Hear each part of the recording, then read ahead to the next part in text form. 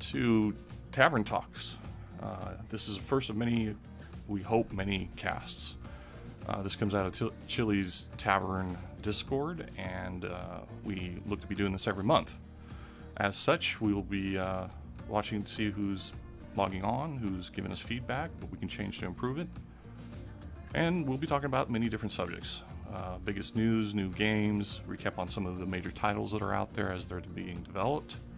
And we'll be talking about PC tech, which includes hardware and software, things that are out there. But also we'll be covering other nifty pieces of tech. So maybe it's car tech, or maybe it's a new refrigerator, or a new smoothie maker, who knows. At the end of every cast, we'll go ahead and do a Q&A session where you guys can ask questions in the Tavern's actual chat channel, or even here in the stream. We'll try to get to those real quick. And then we'll wrap it up with a giveaway. This month we have 3 of those giveaways. We're going to do a Corsair triple pack of ML120 RGB magnetic levitation fans for your PC. And these are RGB, so they come with a controller. You can pick some really nice rainbow effect, or pulsing, or they turn red when they get hot. Who knows? Also, we'll be giving away a $50 stream gift card. Steam gift card, so that you can buy your favorite title. Maybe it's an upcoming title that we're going to review that you'll be saving up just for that. There are some pretty good titles coming real soon here. We'll be talking about those a little bit later. And finally, we're going to give away a Metro Redux bundle. So Metro is one of the titles we are definitely going to be reviewing, and it's got a new release coming out. It seems to be a pretty fun game. Obviously, it's not an MMO, but can be enjoyable. And if you haven't played it, we're going to go ahead and get you set up with the first 2 editions of it, so that you can go into the 3rd edition on release ready to go. So with that, I would definitely like to introduce both Okies and Triad, my co-hosts, and we'll get right into... Oh, actually, one more thing here, guys, before you get started with me. The giveaway. So the giveaway, you will be required to watch some clues during this actual show. I'll go ahead and put up the first clue. It's very, very evident what the clue is. And you need to be watching for 2 more. They're going to be pretty evident too. However, you got to do what the clues say to be able to enter. It's on you to enter into this particular giveaway. We're not just going to do it for you this time. Won't be anything else. You won't have to sign up for anything else. You won't have to do anything else. So with that, Okies, how you doing this morning? Good. Okies, in early morning. Yeah, Okies coming out of Australia, so for him it's still pre-breakfast over there. It's like 7 in the morning. And Yep. Triad, how are you doing today? It's a midday for you. Yeah, no, pretty good.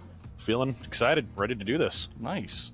All right, guys, let's go ahead and get into some of this discussion about what we're seeing this month. We're going to jump right into the biggest news and get right into the first thing, which is CES this month. It was a big deal, tech show for everybody. CES Consumer Electronics Show will demonstrate new PC technology, but also new cars, new televisions, new everything and anything. Pretty much if it's electronic, it's at this show, even stuff that you probably never want to buy.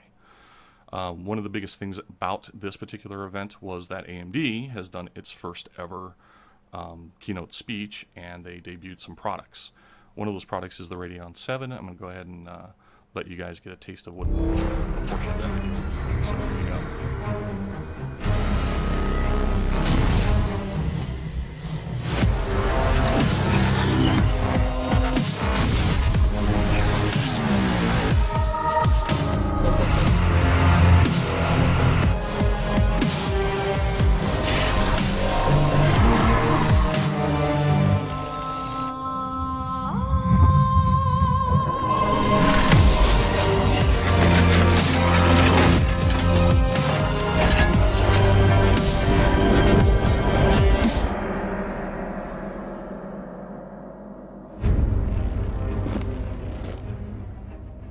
So the Radeon 7, Okies, tell me where this fits in with the cards that are out today, the cards that are coming. Give me some place to place this thing. So currently they're pushing it as a card that should be competing with the 2080. But on performance-wise, we haven't seen a definite yet. It price-wise equals the same amount, and we're hoping with the new setup that it should be preferably even on par with tech. Nice. So you say it'd probably fit us into a 1160, the proposed 1160 or 2060, somewhere in that range, maybe. Even closer to the 2070. Nice. And we're going to see a better price point on that, right? Yeah. The difference is currently we are waiting to see what PCIe 4 will do for the card because it is PCIe 4 enabled. Nice. PCI 4 coming this year, huh? Yeah, and they're saying the bandwidth might completely change the performance of it, which wasn't shown at CES, which is the thing that people were noting, that could make a big difference. We also don't know what it's going to be like in comparison other systems being involved with it, like the other chipset that was shown. Excellent. And another big technology that we saw AMD introduce was their new Ryzen chip. So one of the things I wanted to show about that is how they compared themselves to Intel. So with that, let's take a little look at what they had to say on that subject. I was worried too. But look, I know you guys well. I know the enthusiast community. And you're asking yourself, how does Ryzen really perform compared to the competition? So let's take one more look, just one more look. Let me make sure I have my guys. Okay, you guys are there. Sit tight. Louis and Amit are from our engineering team, and they've been with Ryzen all along. What we're going to show you today is now third-gen Ryzen with a head-to-head comparison against the top-of-the-line Core i9 9900K running the industry standard Cinebench benchmark. So note, let me tell you what we're running. We're running 8-core, 16-thread Ryzen, not final frequency, early sample, and we're running stock frequencies of the Intel part. So, Louis and Amit, are you ready? Okay, let's start the demo, please.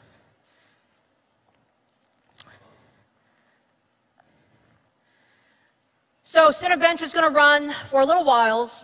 What you're also seeing, just so you know, are the powers. These are the system powers that you see from each. And as I said, the image on the left is the competing processor. The image on the right is Ryzen. And what you can see, let's take a look at the Cinebench scores. Ryzen looks like 2057. Our competitor's running at 2040. So that sounds like a win. Does it sound like a win?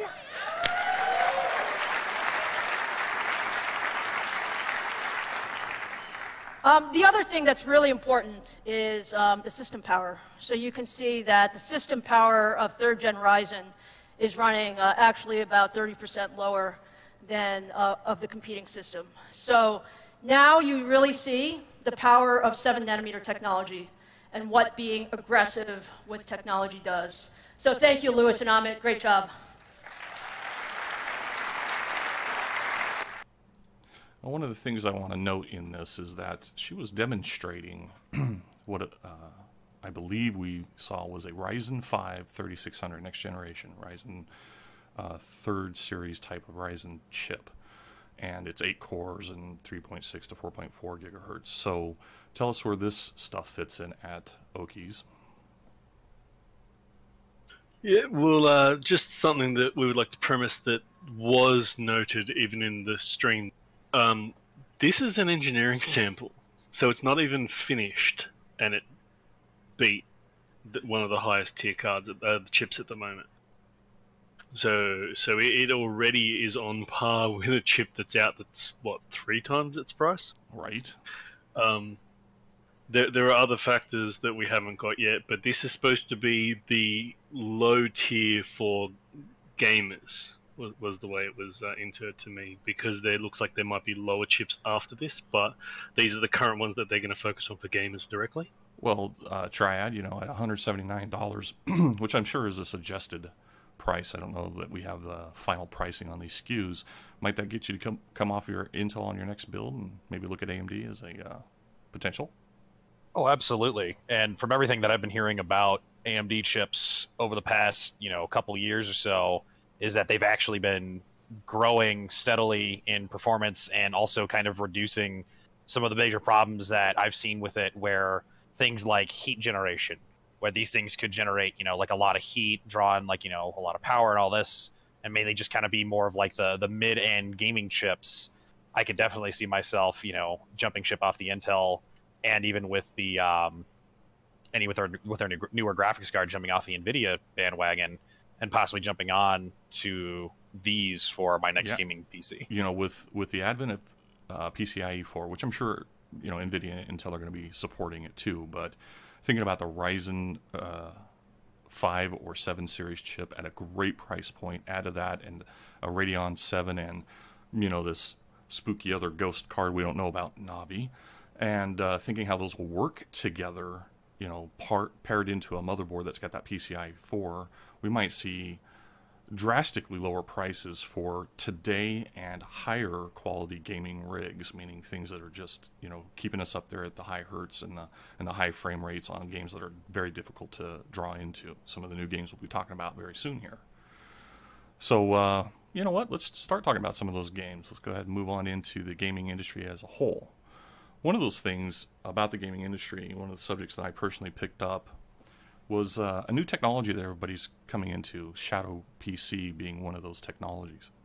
Now, Shadow PC and other technologies that are debuting like this, which affect both consoles, and Okies, I'll let you talk about that here in a minute, and also affect not just coming from this product line, but other major companies like Google, allow you to basically remote control a PC and play a game at full speed, even though you're coming at it from a tablet or a television that's enabled with Android or your phone.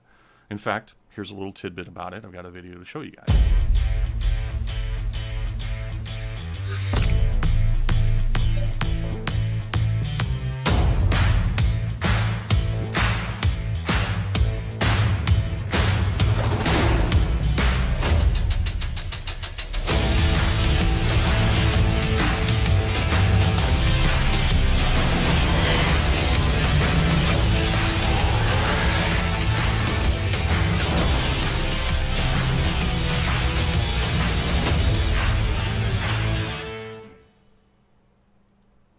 So there you got a $35 a month PC, right?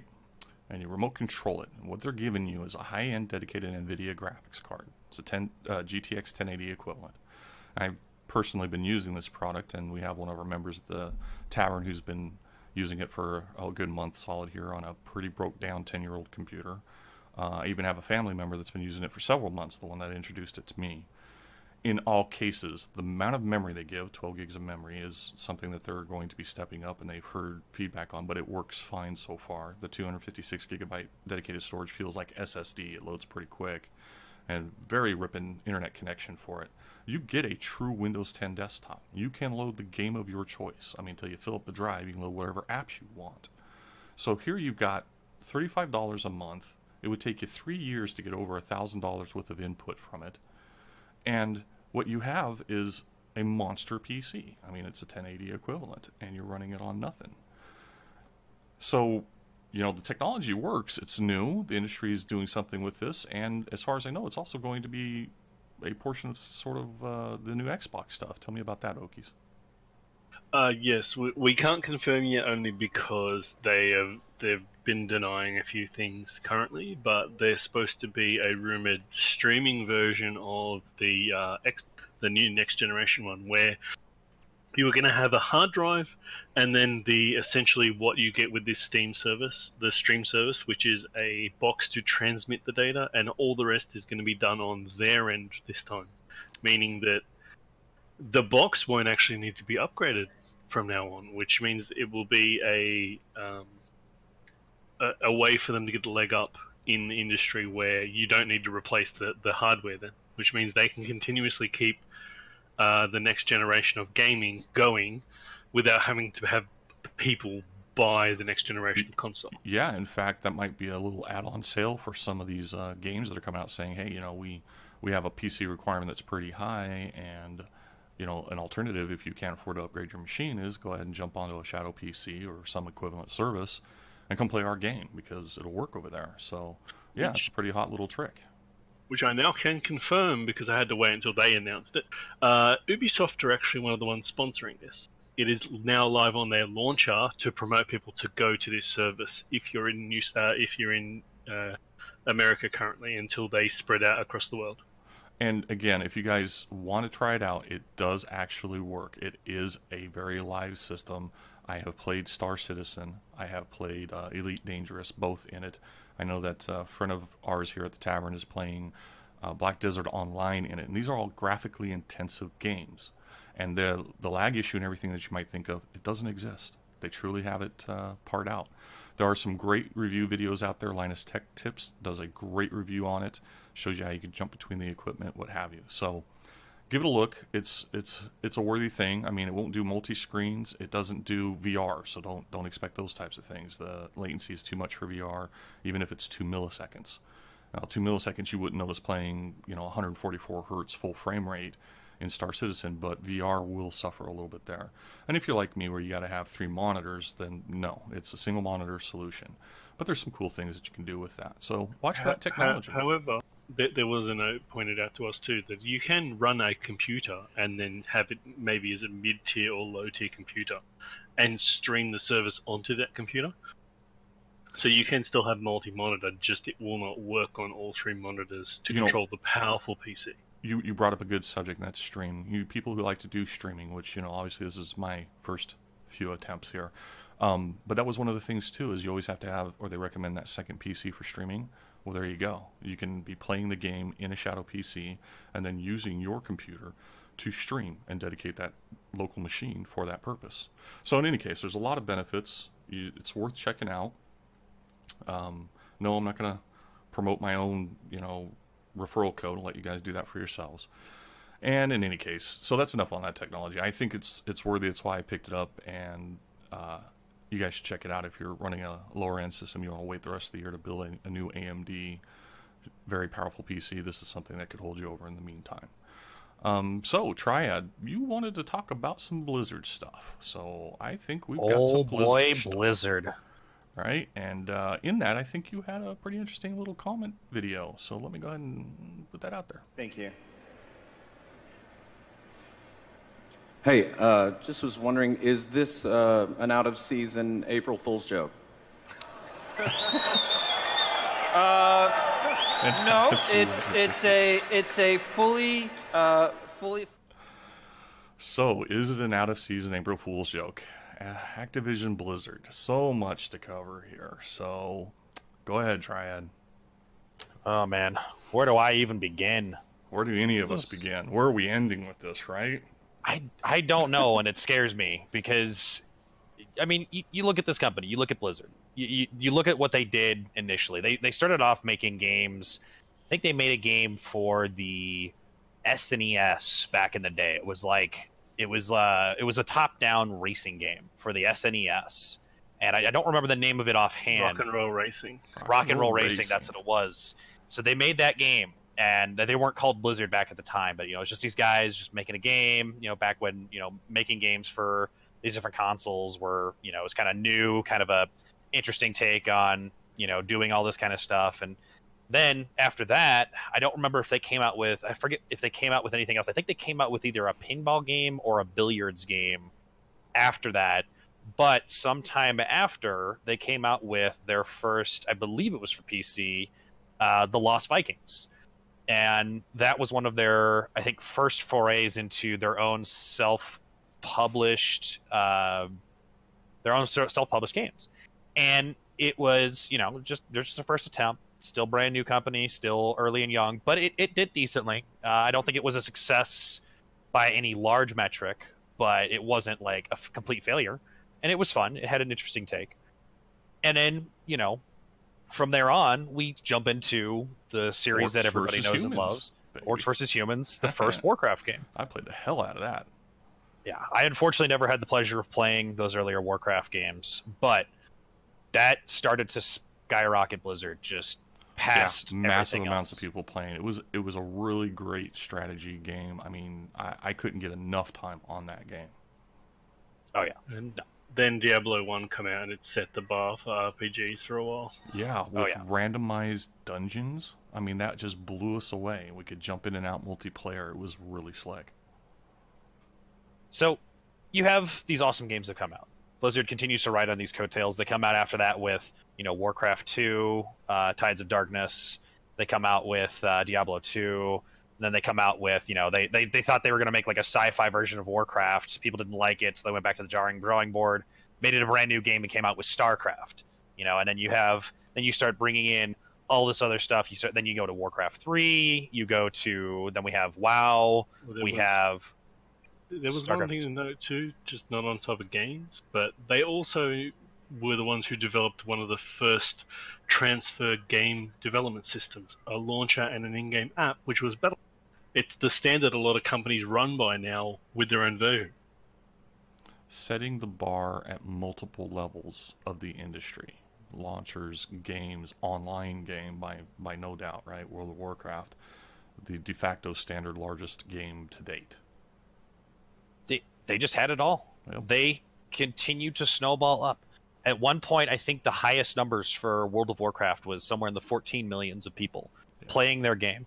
You had everybody coming to them. I remember reading a comment somewhere, I think it was on Reddit. Somebody made the comment that the games that he used to play for Blizzard, when you bought a Blizzard game, you knew that you were getting experience, no matter what the genre was, no matter if it was RTS, RPG, shooter, racing, no matter what it was, whatever they came out with, you knew you were in for something truly special. So it was almost like an event to buy this game. Heck yeah. It was a great time.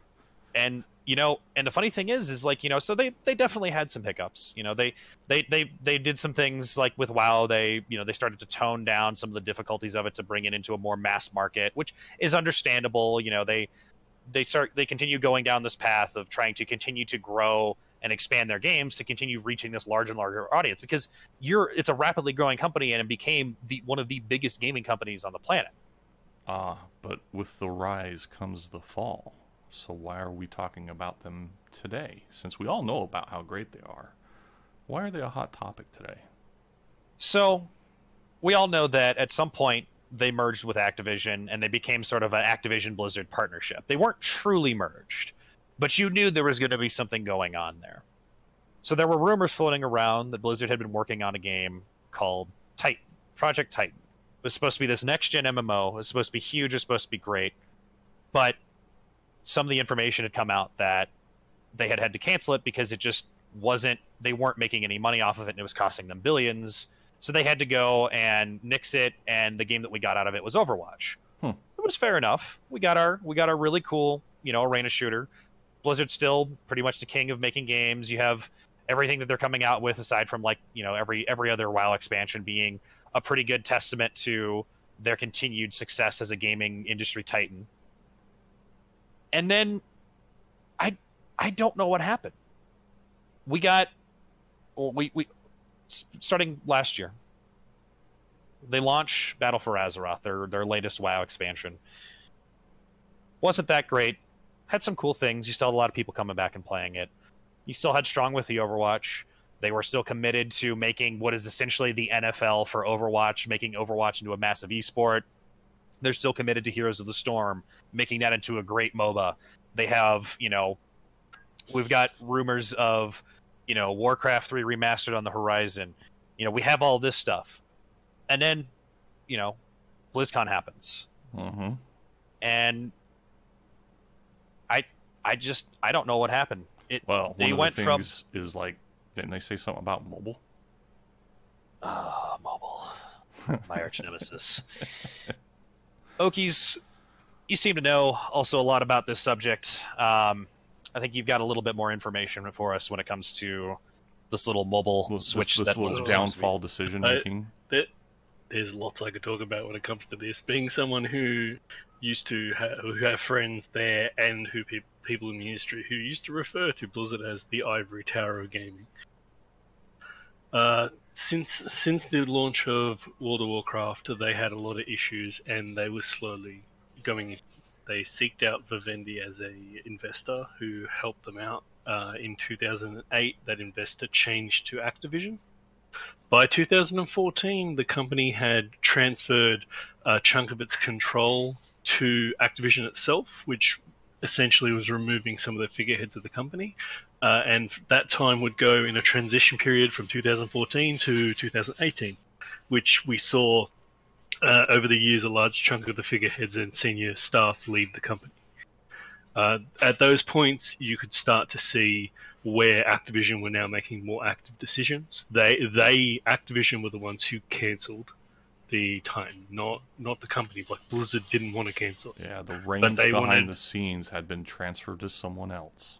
And that was where the first inkling of the trickle down of what I still call, because I'm not a fan of them, greed in Activision's, where they prefer immediate money over a good development of a game. Well, for the longest time, you know, it was who's going to take WoW down, right? It was always the unspoken word or the very spoken word of, you know, this is the next WoW killer, or what's going to be the next WoW killer. And it's pretty safe to say nothing was the WoW killer, except for Blizzard, Activision, and Blizzard together. They seem to have taken themselves out of the picture. In fact, we have a slide up for a little while now called Activision Blizzard's new CFO is getting awards. What is this about? So there's been a thing this is why I was a bit when Trav was talking. A lot of the games over the last 6 months has been proven that a lot of the teams have been cut down in size. They're now skeleton crews of their former teams because Activision is pushing to save money, and that's where this controversy has come in at the start of the year, where we had a CFO who, this is the current CFO, Dennis, was the CFO back then, about a year ago, was replaced by a new CFO who has now left the company to go work for Netflix. During the time where they're talking about being low on funds, they do something like this, where they gave him a signing bonus of $15 million, and it even states there at the bottom, that's on top of the $900,000 salary and a target bonus of $1.35 million. Nuts. I'm cutting costs, but at the same time I'm giving a ton of money away. This is on top of the heels of reports that happened in December, which was the staff complaining that they've had to go into shared accommodation with other staff members from the company because they're not paid enough. Wow. Well, I definitely think that Blizzard, EA are looking at, or Activision, right? Not Electronic Arts, my bad. Activision and Blizzard are looking at rolling up a nice little downfall for them. But what about this mobile thing that I heard at their latest announcement? So the company has decided, because of the shift in the marketplace where all these shadow players come out, a lot of people cannot afford the highest top tier PCs anymore. A chunk of the market is either console, or the biggest chunk of the market nowadays is mobile phones. And now it's getting worse. They're under an investigation for securities fraud. What? This goes hand in hand with the next slide as well. But there's been a thing that they're saying that it's a questionable law firm, but at the same time, other people have had this same question as investors that I know, that Blizzard didn't tell people that they were separating from Bungie, which tanked their share price. So the people who were invested, who were part of the company, sold out their share price at a higher amount to then rebuy it once the announcement was made and the price dropped down again, which is insider trading. That's now, don't get me wrong. I'm somebody here that loves Destiny. I love Bungie because I've played I don't know how many hundreds of hours in Destiny 1 and 2. So I was really happy when I saw the news that they were splitting and it was just a clean split. But I'm sorry, but I can totally feel for these investors, and that not getting that information up front, that you were going to cut off one of your big whales from your company. Oh, that is. And then to turn around and profit off of it, you know, that's landed a few notable people out of Hollywood and what have you in jail for doing very similar things. And this even on it was a happy note, but also a somber note when people found out where this other investment come from for Bungie. They're looking at self-publishing the next version of Destiny without any hands involved from other companies this time. Yeah, as the splits happen, new things can come of it. So Yeah. one of the things that we have touched on here is mobile gaming. And Okies, I know that you got a personal little vendetta here, so let's just show a little bit about that right now. These are the mobile games that are coming out, and I'm just doing a little slideshow here. Diablo, and a few others. Some are to be loved, some are not to be loved. I mean, it just depends on who you are and whether or not you like mobile gaming, right? So I personally have a couple that I'm very much going to be watching for. Oh, look, there's a clue.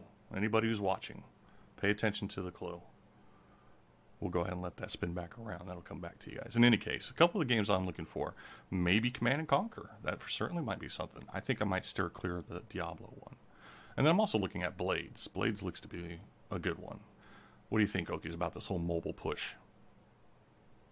Mobile gaming as a whole, I don't mind because it is a genre that's coming out as a big thing now. But it's the shift in focus from some companies where they've just dropped their entire franchise into being mobile heavy, and the push that because investors have realized that they're from a return I got the other day from an investor said that they were told that in certain companies they've been told that there is a 2.5 billion player base just on mobile.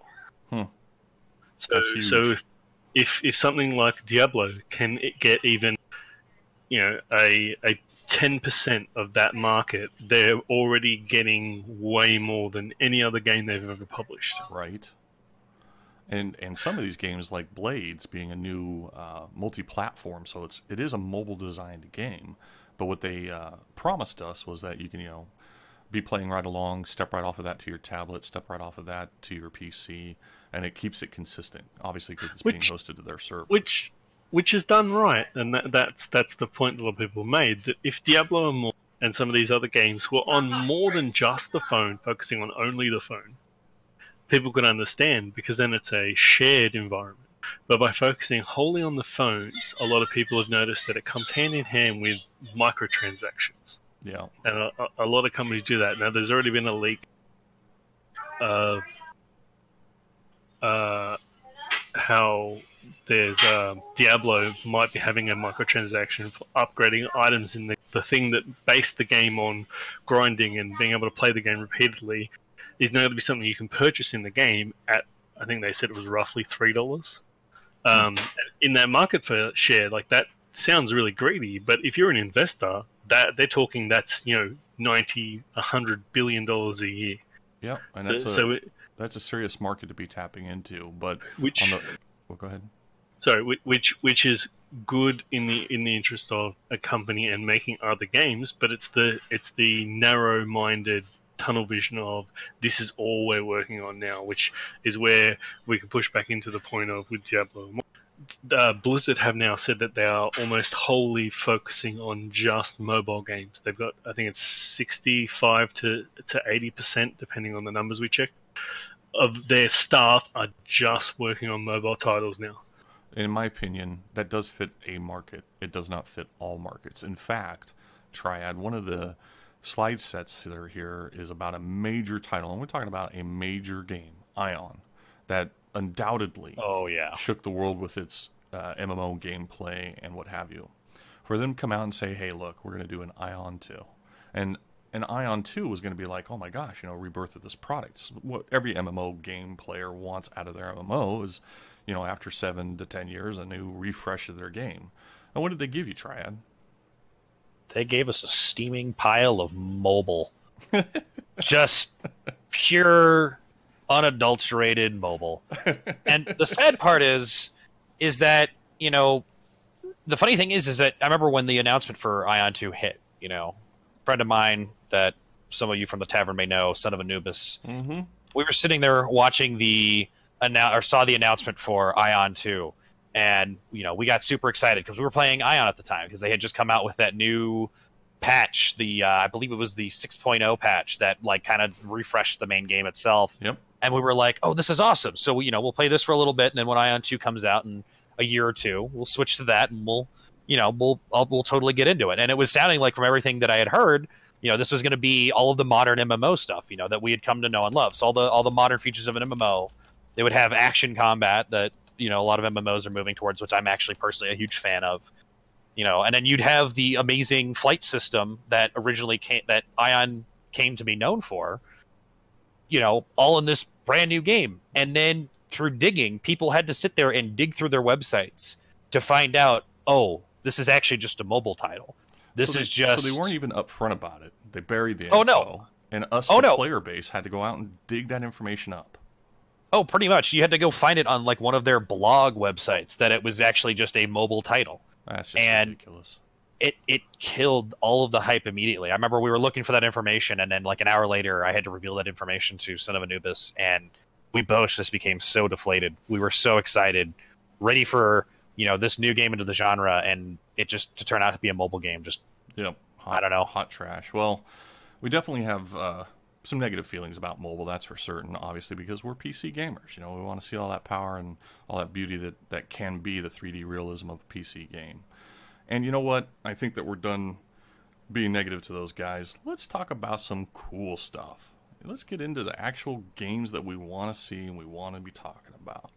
So with that, I'm going to introduce our fan base, our viewers, the people who will be watching this even on YouTube once it's uploaded, to a game that I personally am watching very strong. Now, there's going to be a few in this set that I'm going to be watching and playing, but this is probably the #1 game for me to be a participant of for a decade easily. Let me introduce you to Robert Space Industries, CIG, as you'll hear it, and a game called Star Citizen. There's actually 2 games there. One is Squadron 42, the other one is Star Citizen, and here's a couple of introductory videos for you guys to watch.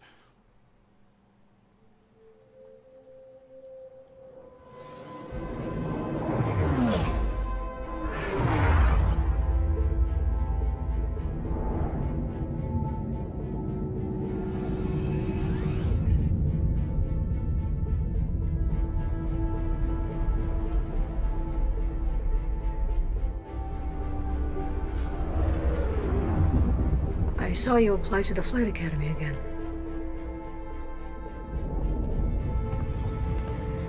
I'm your new wingman, sir.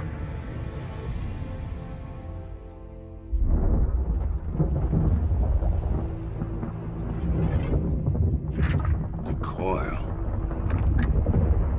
Local scum use it for cover to launch attacks. This is their turf, so move on. Keep your eyes open.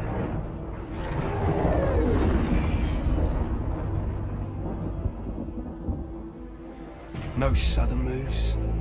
Who the hell are you? We're OMC. And OMC belongs to Sato Khan. Is that your boss? Are we supposed to be scared of him or something? Yeah. The OMC aren't the only ones listening into comms.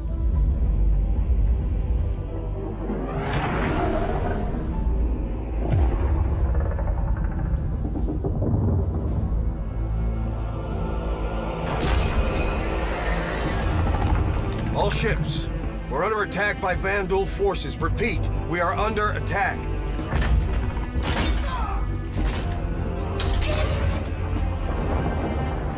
There have been battles. There have been losses.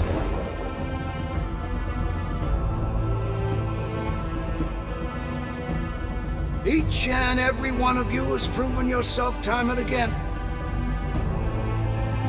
We will not lose the system.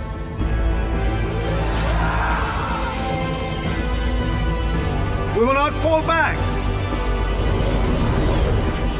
Form up, Cal. You got a point. Copy that. Tally's on me. Let's say hi. We will win. Because we have to.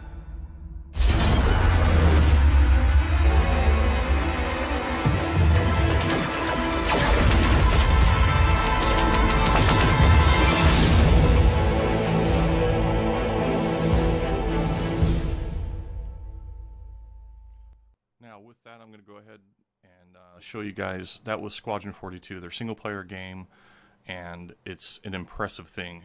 Most of everything you saw there was actual in-game footage, and I know it sounds too good to be true, but I've been following it deeply. And with that, they just started to design an MMO, which of course is the bigger draw for me. However, if you play one, you can win ships for the other, so it might be worth getting into both. Let me show you a little bit about what Star Citizen looks like. This is the MMO.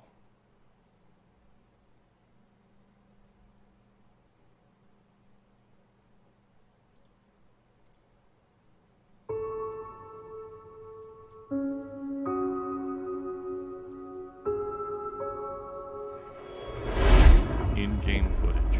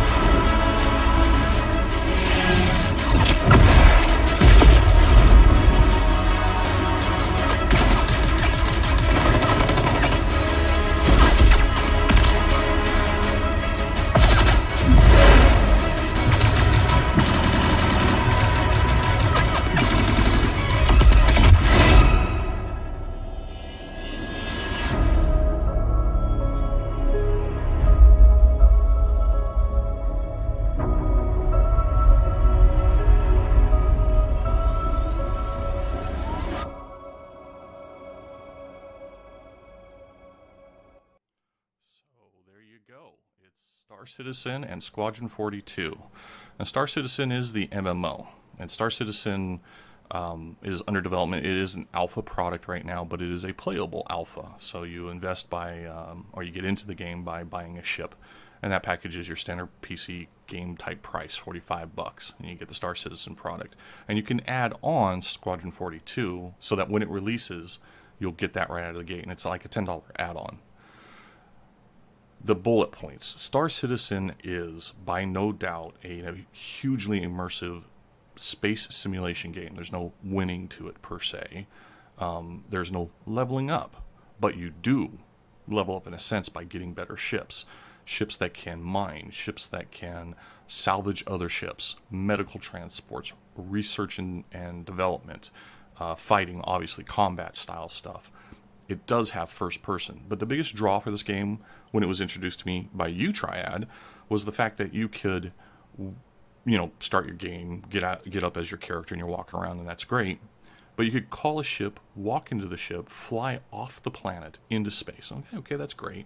Then you could fly across the space to another moon, planet, or whatever, or a space station, go down through the atmosphere, burn in the whole schmear, all realistic, clouds, the whole schmear. Then you get down onto a base there, you get out of your ship, you go into another facility, and you shoot people for a quest that you're going to do. Kill 8 guys that are there or whatever, and get the tchotchke at the end. Yippee skippy. The point is there was 0 load time. There's no screen loads or what have you. And some people have countered with, well, when you quantum jump, right, that's their faster than light travel, hit it Chewie, that would be the equivalent to a load screen. But it isn't, in fact. You can stop it at any time that you want, any point in space that you want, at random. You are actually traveling across their universe during a quantum jump. In fact, you can watch the planetary bodies go by during the QT, and you can stop it at any point, like I said. So as a massive, and we're talking about massive game, its universe looks to be bigger than anything that's ever been out. Pardon me. And then to add to that, in this massive universe, they're the first to develop an engine that can run this on even what's a current day mid-tier computer. So the way that they did that is they developed their own special engine that runs on top of a major company out there. I'll let you guys talk about that a little bit more. But they've also invented a whole lot of new tools, including procedurally generated cities, procedurally generated moons, procedurally generated planets. So they only have to spend hours where any other developer would have to spend days or weeks to do an entire planet. And mind you, there's one moon right now you can go to, not even the biggest, called Daymar in this game. And every game made to date, with every single one of their maps, including expansions and DLCs, would all fit on this moon and not even cover it. And that's just one moon. And they have 4 moons around one planet. There's a second planet in there with another 4 moons. There's a third planet that's coming out shortly here. It's got a couple more moons. Diverse biomes, trees versus snow versus barren, whatever. And they're huge. So the scale of this thing, the enormity of it, the ability to stand in a ship with 5 of your buddies while it's flying through space and walk around, it's an amazing endeavor. And I have been tracking it in the last couple of years. It really is going to be a hard game to beat. What do you guys think? So, no, I agree with you. And the funny thing is, so with everything that they're trying to put into this game, I mean, we're still at least probably at least another year or 2 off from full completion, or at least beta. It's crazy to think about, but this is the scale of this game has not been done before. And if once they have everything that they're planning to have in this game, I know that there are plenty of games out there that talk about, oh, we're the Battlefield killer, we're the WoW killer, we're the this killer, the COD killer, the that killer. I truly believe, in every sense of the word, that this is the EVE killer, the EVE Online killer. EVE Online, for those of you that don't know, I'm sure you've heard of it, but if you haven't, EVE Online is a space sim MMO that came out in the year 2004, I believe it was. Biggest online space MMO ever. Yep. And it has existed for a long time, and it has, if you read EVE Online, playing it is not necessarily like the funnest. I mean, for some people, there's other people who find it fun. There's not a first-person aspect like Star Citizen. B, you are a ship or a group of ships. I mean, you're conducting a fleet battle. That's or mining or what have you, or trade. Where you can do all that in Star Citizen, but you're doing it from your character, your actual personalized character. Street clothes, combat gear, flight gear. You are your character in Star Citizen, and that's a unique aspect. It's even not in Elite Dangerous. It's not in EVE like that. It's that extra layer that, EVE Online doesn't have. EVE Online has crazy stories that come out of it, like, corporate espionage to somebody going in and blowing up, hundreds of thousands of real-world dollars worth of ships, and the crazy space battles and territory battles that go on there. It's insane. And to bring that same level of scale to a game that lets you get out of your ship, or to have 200 real people aboard an actual ship moving around and interacting with one another all real time, it's just insane. It's boggling. Yes, you're right. 200 people. Well, we've even found that it could be more than that when you talk about its biggest ship, one that you might have to find. And there's a whole set of carrier class, bigger than carrier class. They're considered capital ships, but they're bigger than those in this game that have to be found. They have to be built and fixed and owned. And you can't just buy them outright. But it might take a organization, as they call it, guild, of a couple hundred people or more just to hang on to that one ship. Yeah. They also they have fighters too. So individually, you just start with your little Mustang or your Aurora, and that's you, and you're going to do your thing. Or maybe you save up some money, you get a prospector, and you go do some mining, and now you're hauling in some extra dough with both some package delivery and some mining. And then like Triad, you go into bounty hunting. What ship did you get for the bounty hunting thing?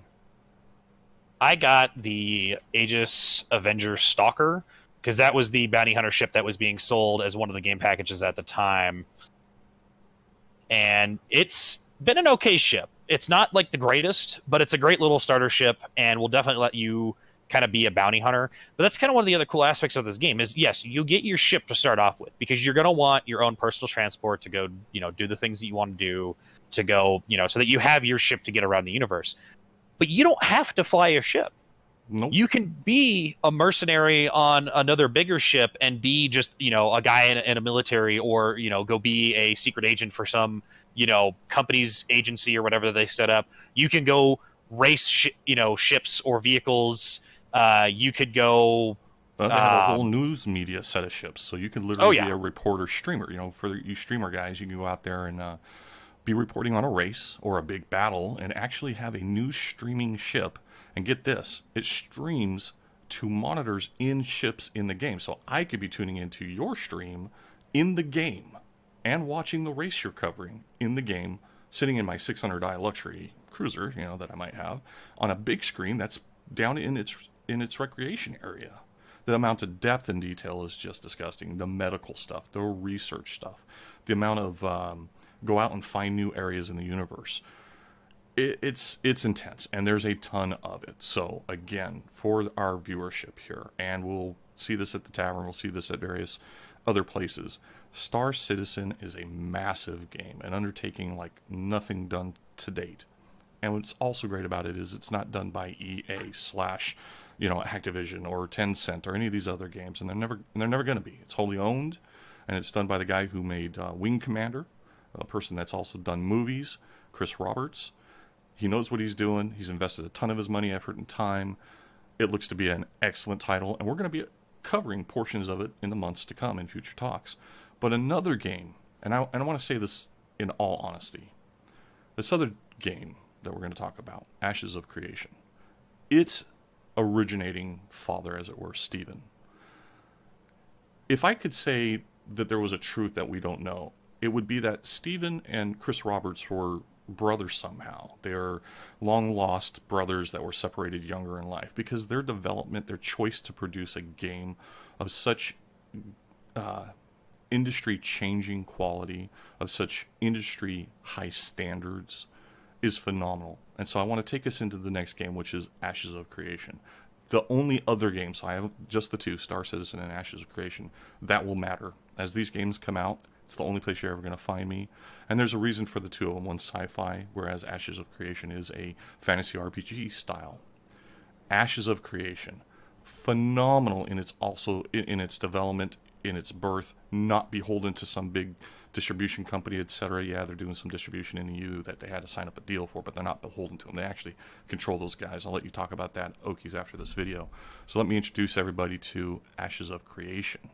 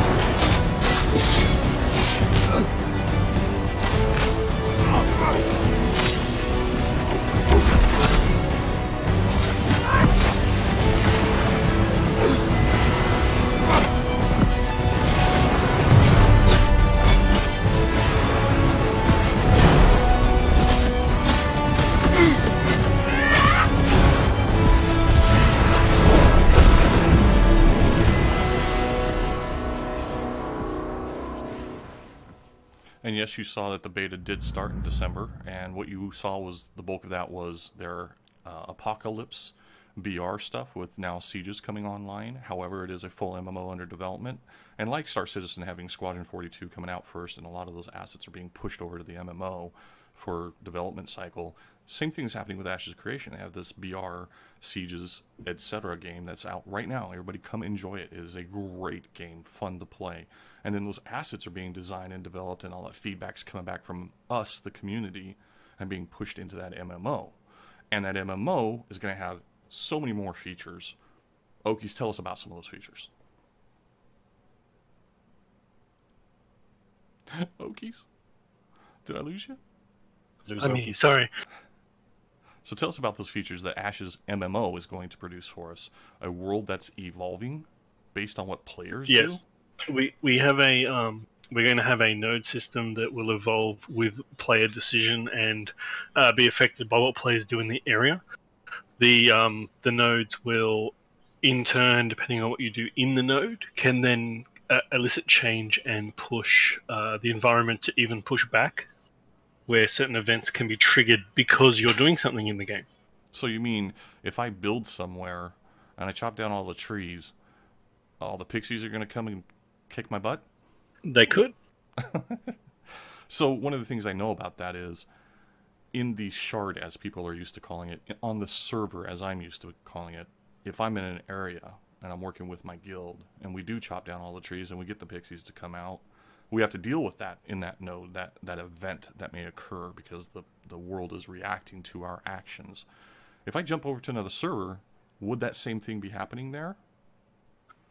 Only if the same event was happening. So if you didn't take that city as it was, the node that could be turned into a city, the node could be dormant because you chose to build the city somewhere else, which means that event won't happen, and it's unique for every individual server at that point.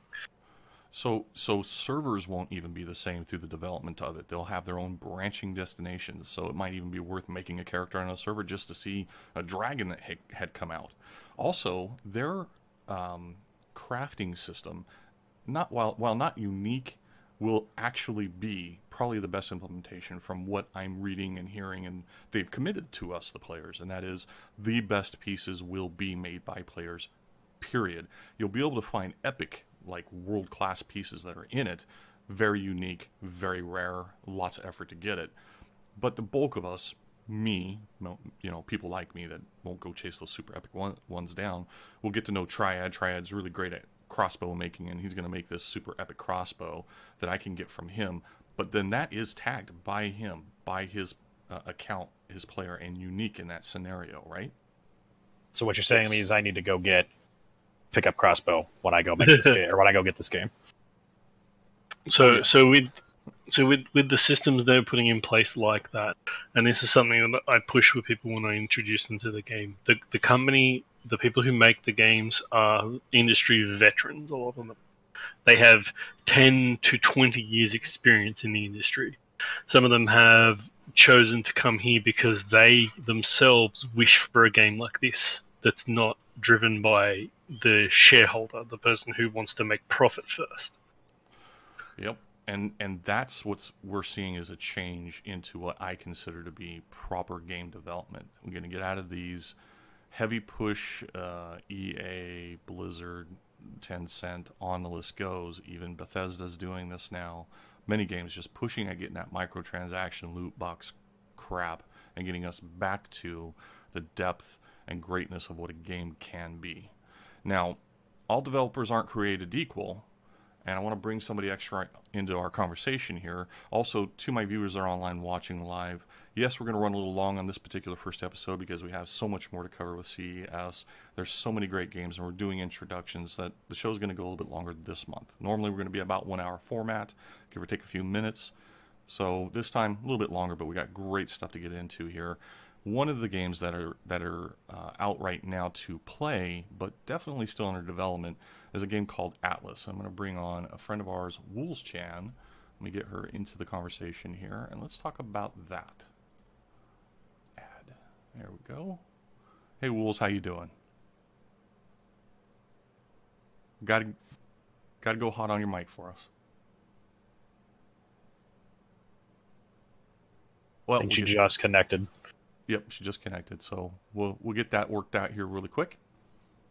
And Just a double note, the Ashes of Creation game, they're scheduling to hopefully get the game ready Go ahead, Okies, and yes, Wolves, we got by you. the end of this year, but may be delayed if they do not believe it's ready in time, which is something that older companies used to do when it was fun to play those.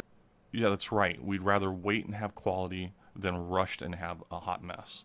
I agree. So one of those things that we got to deal with is Atlas. Now, I'm going to go ahead and flip on our little Atlas slideshow here. And Wolves, thank you for joining us. We want you to tell us a bit about this game. No problem. So, as you know, it's all about, basically being a pirate. So, when you first log in, you're going to have a set of free ports scattered all across the map that you can choose to be at. And when you spawn in, it's basically a starter island with tons of resources. The resources respawn very fast. And the idea is you'll go up to this boat maker, you'll hand him stuff, he'll make you a boat, and you sail out and you find an island, and then you start to make bigger boats, like sloops, schooners, brigs, and eventually galleons, which are downright massive. But it really doesn't have much of an end game, sort of like Star Citizen. The end game is the adventure, honestly. Well, and it's a survival type game, correct? Yes. So it's very survival. You got to pay attention to certain details like food and water, etc. Is it overbearing or burdensome, or is it pretty balanced? It's difficult. So if you drain all your stamina, you'll basically exchange more stamina for your food. But you can't just eat whatever you want because you have 3 vitamins, A, B, C, and D, and you have to get from different things. Like the D vitamin is fish and milk, and so specific. Others are berries. So you have to have like a balanced diet. Ah, nice. That's unique.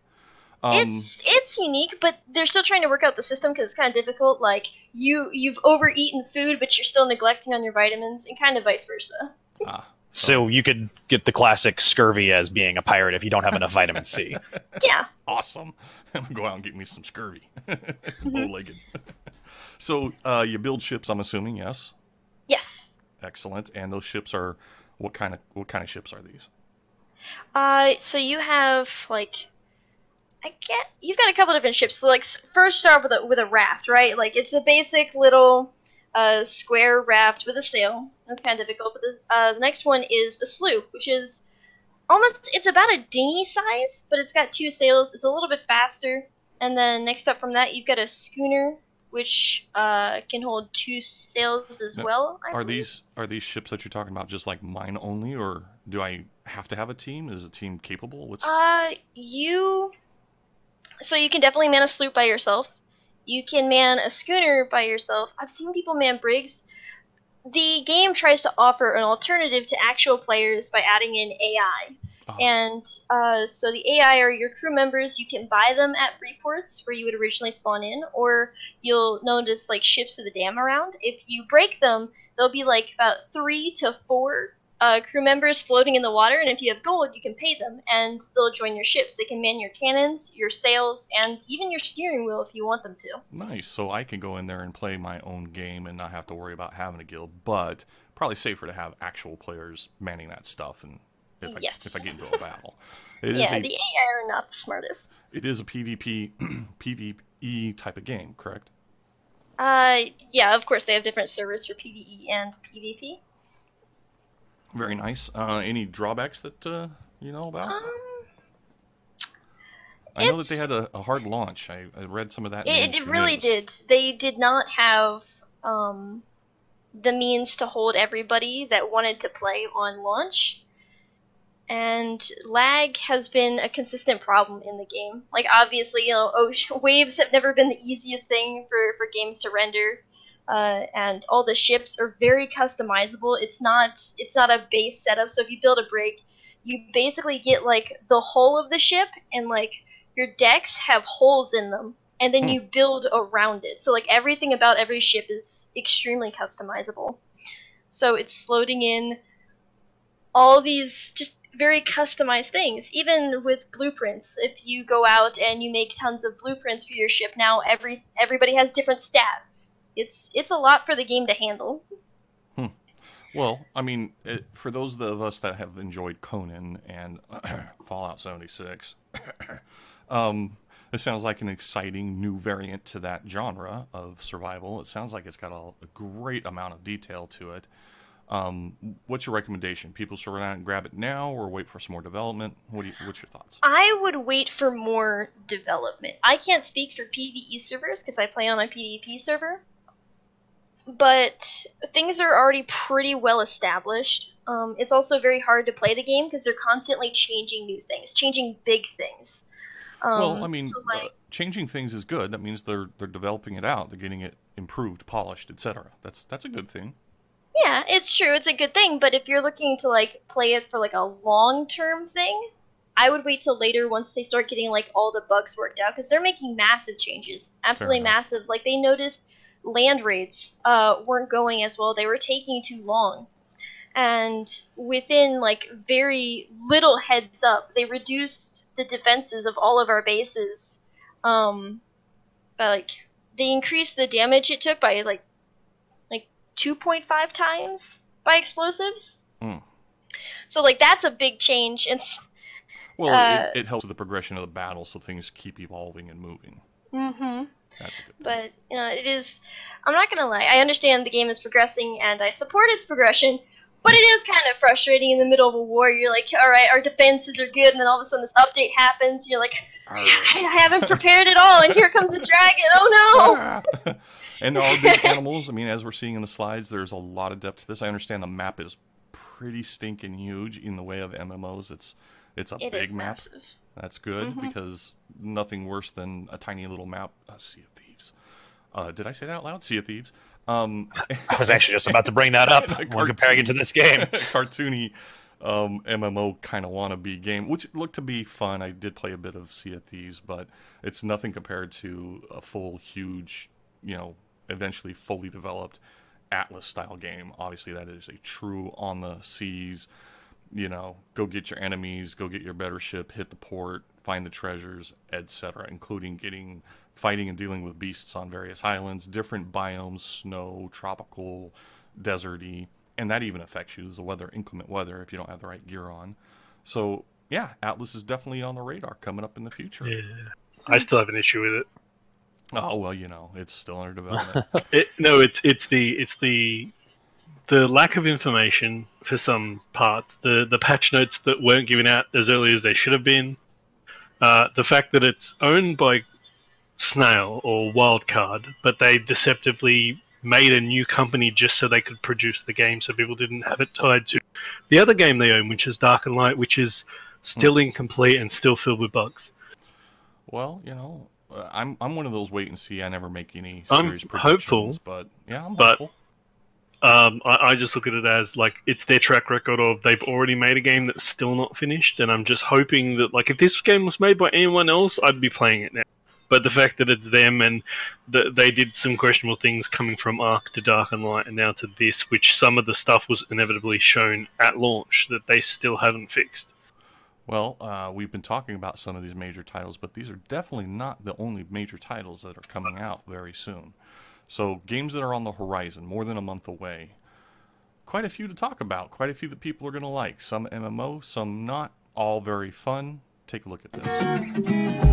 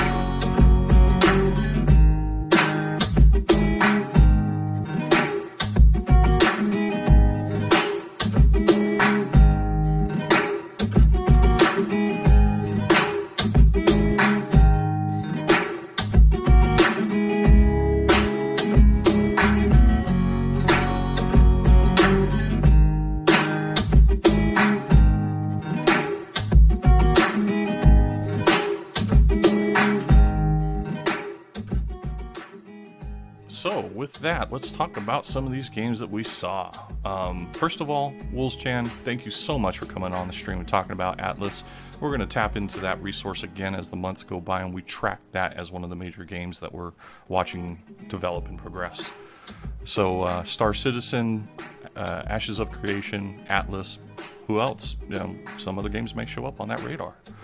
As far as the rest of them go, there's some very nice titles that we just displayed, and we're going to fast hit some of those topics right now. First of all, Division 2. Tell me why you like it, Okies. Tell me what you think.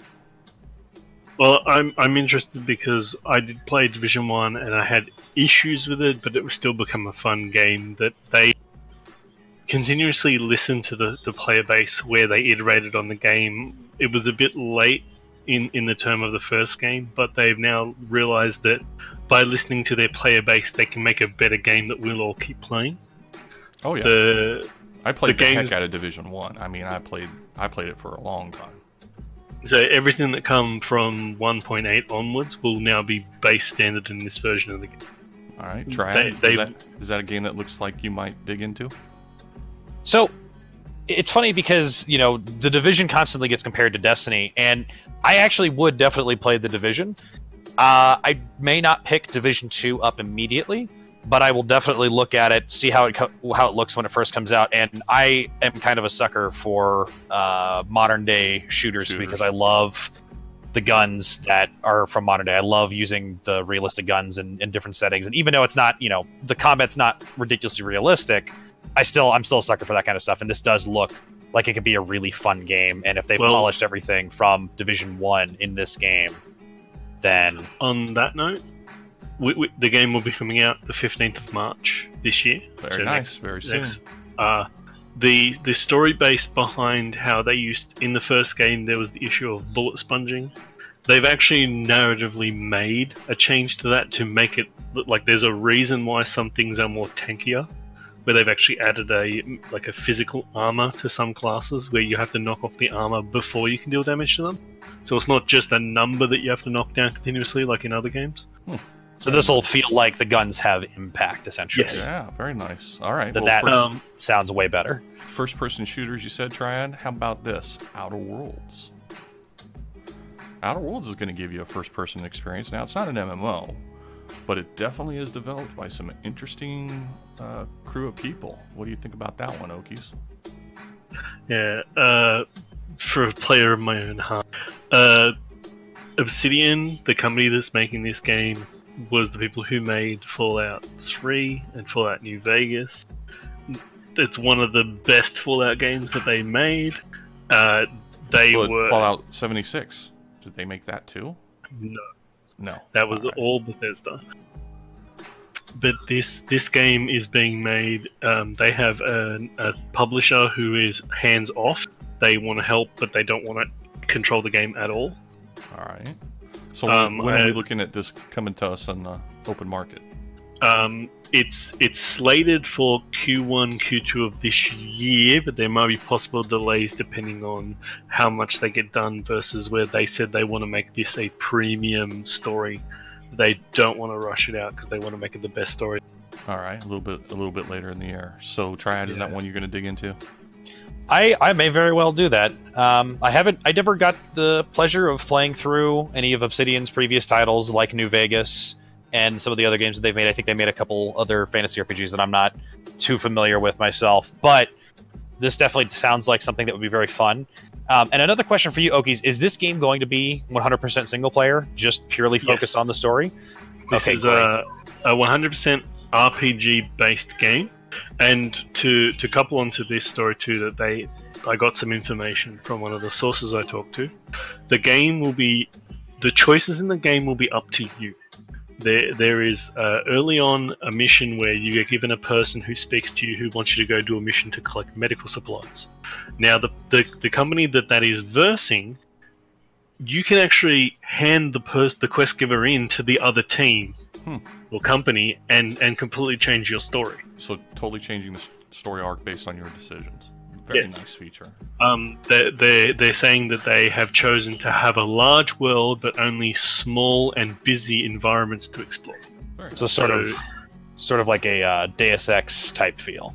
A little bit bigger than that, more sandboxy feel, Well, like and a bigger version of Deus Ex, but it's not like Fallout, is what they're saying. The Outer Worlds infers that we might travel to other planets as well, right? We have already, I can tell you, it's 2 planets, at least 4 moons, and 2 to 4 space stations at launch. All right, everybody who's listening in, the Outer Worlds coming in the next quarter or 2. Definitely be watching for that. Just a note before we go on to the next one, there's also been a couple of digs directly at, but they're actually using a system which is called the Tactical Time Dilation System, which is their version of an aiming system, which was the version that they tried to introduce, but Bethesda said no, and it's coming into the game more as a slow-mo tactical thing than it is just an auto-targeting RNG shooter. Nice. Well, I definitely don't mind them digging at Bethesda with that failed Fallout 76, and I do play Fallout 76. It's one of the few survival games that I'm into, and Bethesda's been leaving me a little bit unhappy lately. So I'm intrigued. I am intrigued as well. Now, a game I don't know anything about, but definitely is going to hit the market. One you guys can tell me about. Days Gone, and here we go. I look at it as a survival zombie apocalypse Red Dead Redemption thing. What is it really? Yeah, it doubles down on that sort of feel. There's a big story behind it, like the character that you're playing as. There's a lot of narrative behind, the concept of that bike that you see in the images. That's his bike. It's a specialty bike made. It's an off-road, pretty much an off-road Harley Davidson. Huh. It's a cross trail between the two. So a lot of storyline, a lot of good feature set to it. The game is. Yes, the game is considered as a dynamic choice game as well, where you can make different choices, and your friend, which is in some of those images there, one of him, and other NPCs will react differently to you during the game if you keep making bad choices or dangerous choices. The world is fully dynamic, which means that there is a full weather pattern system. Creatures will react differently at different times of the day. Nice. There are different weapon systems and different ways to go about every mission.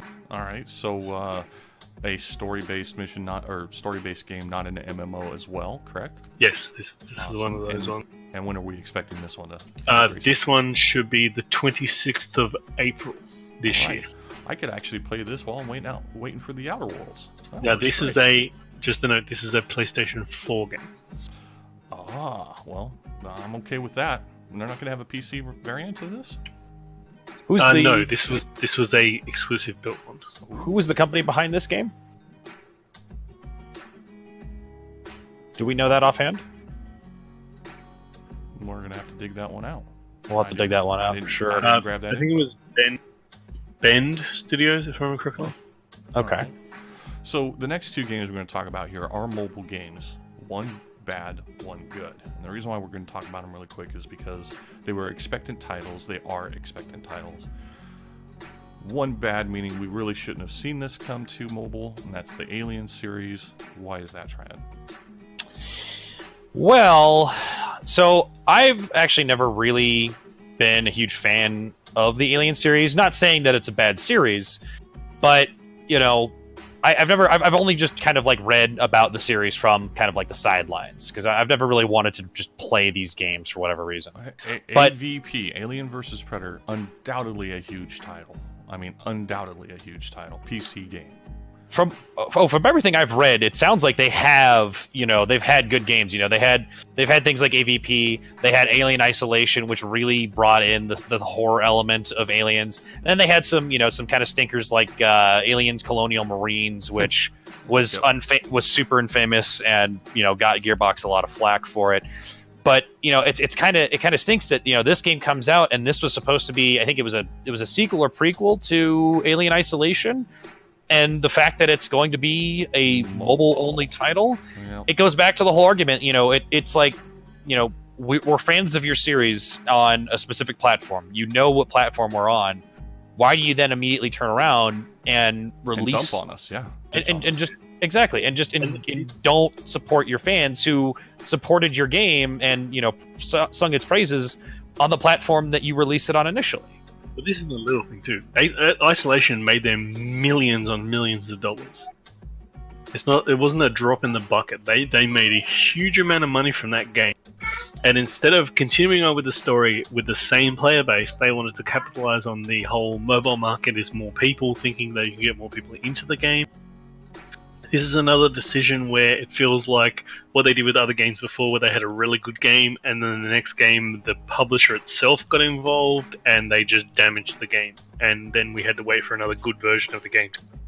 It sounds like these are a lot of just stories, and like we're just seeing a lot of different things where the publisher or an investor is stepping in and making a decision that they think will be a good decision, but not understanding really the gaming landscape at all. Right. Because if they had released, this next game on PC and just had like a kind of a lower quality mobile port, I'm sure people would have been fine with that. Cool, I can play it on my phone. Could have tied to it. In fact, things that you did in the mobile affected the things that you did on the PC, or had a view into the PC version. And exactly. This is the problem, like I had with the topic earlier with Blizzard. It's where companies have their investors and their publishers set a specific amount of money they want this company or game to make, and that pushes them into a pigeonhole of, well, we need to make this specific game to guarantee this much money. And that's the problem. Yeah, it just steers it in the wrong direction. Now, to do it in a little bit better light, while you're still waiting for your big title to be finished, this next game, and of course this developer, is maybe closer to how we should be doing it right, and that is Blades. Now, Blades is a mobile game. They've said it specifically. It's being developed and designed for mobile, and we've been just talking about how we don't want mobile, right? We want it to be on a PC. Well, Blades does cross-platform. You can play it on a PC. In fact, they're going to have a Mac client, PC client, iOS, Android, etc. But why Blades right now? And what is it holding us off until? So, even with the other issues I have with Bethesda at the moment with the Fallout franchise, they handled this very well. This is how gaming companies should be doing their mobile games, where this is a filler game. It's a throwback to the older style of game with the older storyline. That is, here's the game until the next version of our game is ready. They're still doing Elder Scrolls 6. It might be years away. Well, hopefully only a year or two. Well, it depends on what they're doing, but yeah, how far along? Even if it's years away, they still have an interim game, but they're not bailing on their franchise. That's the difference. Where other companies are saying, "This is mobile gaming. This is all we're doing now," or "This is the only game you're getting." Yeah, and that's where this game is not just on mobile gaming, which was done well, but also, even if it was only on mobile gaming, it's only a stepping stone until their other games are available. This was the same to be said with when Fallout 4 came out, that they had the Shelter game, the mobile app micromanaging game, and it was a tie-over. If you're bored and you want to play a Fallout game, here's a game. You want to play Elder Scrolls game, here's a game. I think this is how companies should be doing it. The same thing with Blizzard at BlizzCon, that they could have just put up a splash screen for a new Diablo game that's coming out that's an MMO, which has been rumored that they keep backpedaling on. Now, if that was the case, people wouldn't have such an issue. But then when further information come out about that company, that the mobile gaming is their only focus, that's where you see their shareholder price and a few other things plummeted. Oh, yes. People leave the company. Or you can say Triad. I was going to say that I was going to kind of agree with Hokies there. It was funny to watch, when Bethesda announced Fallout 4 initially, and then they came out with, Fallout Shelter. They announced Fallout Shelter after they had announced Fallout 4 as like, hey, here's a filler game you can play.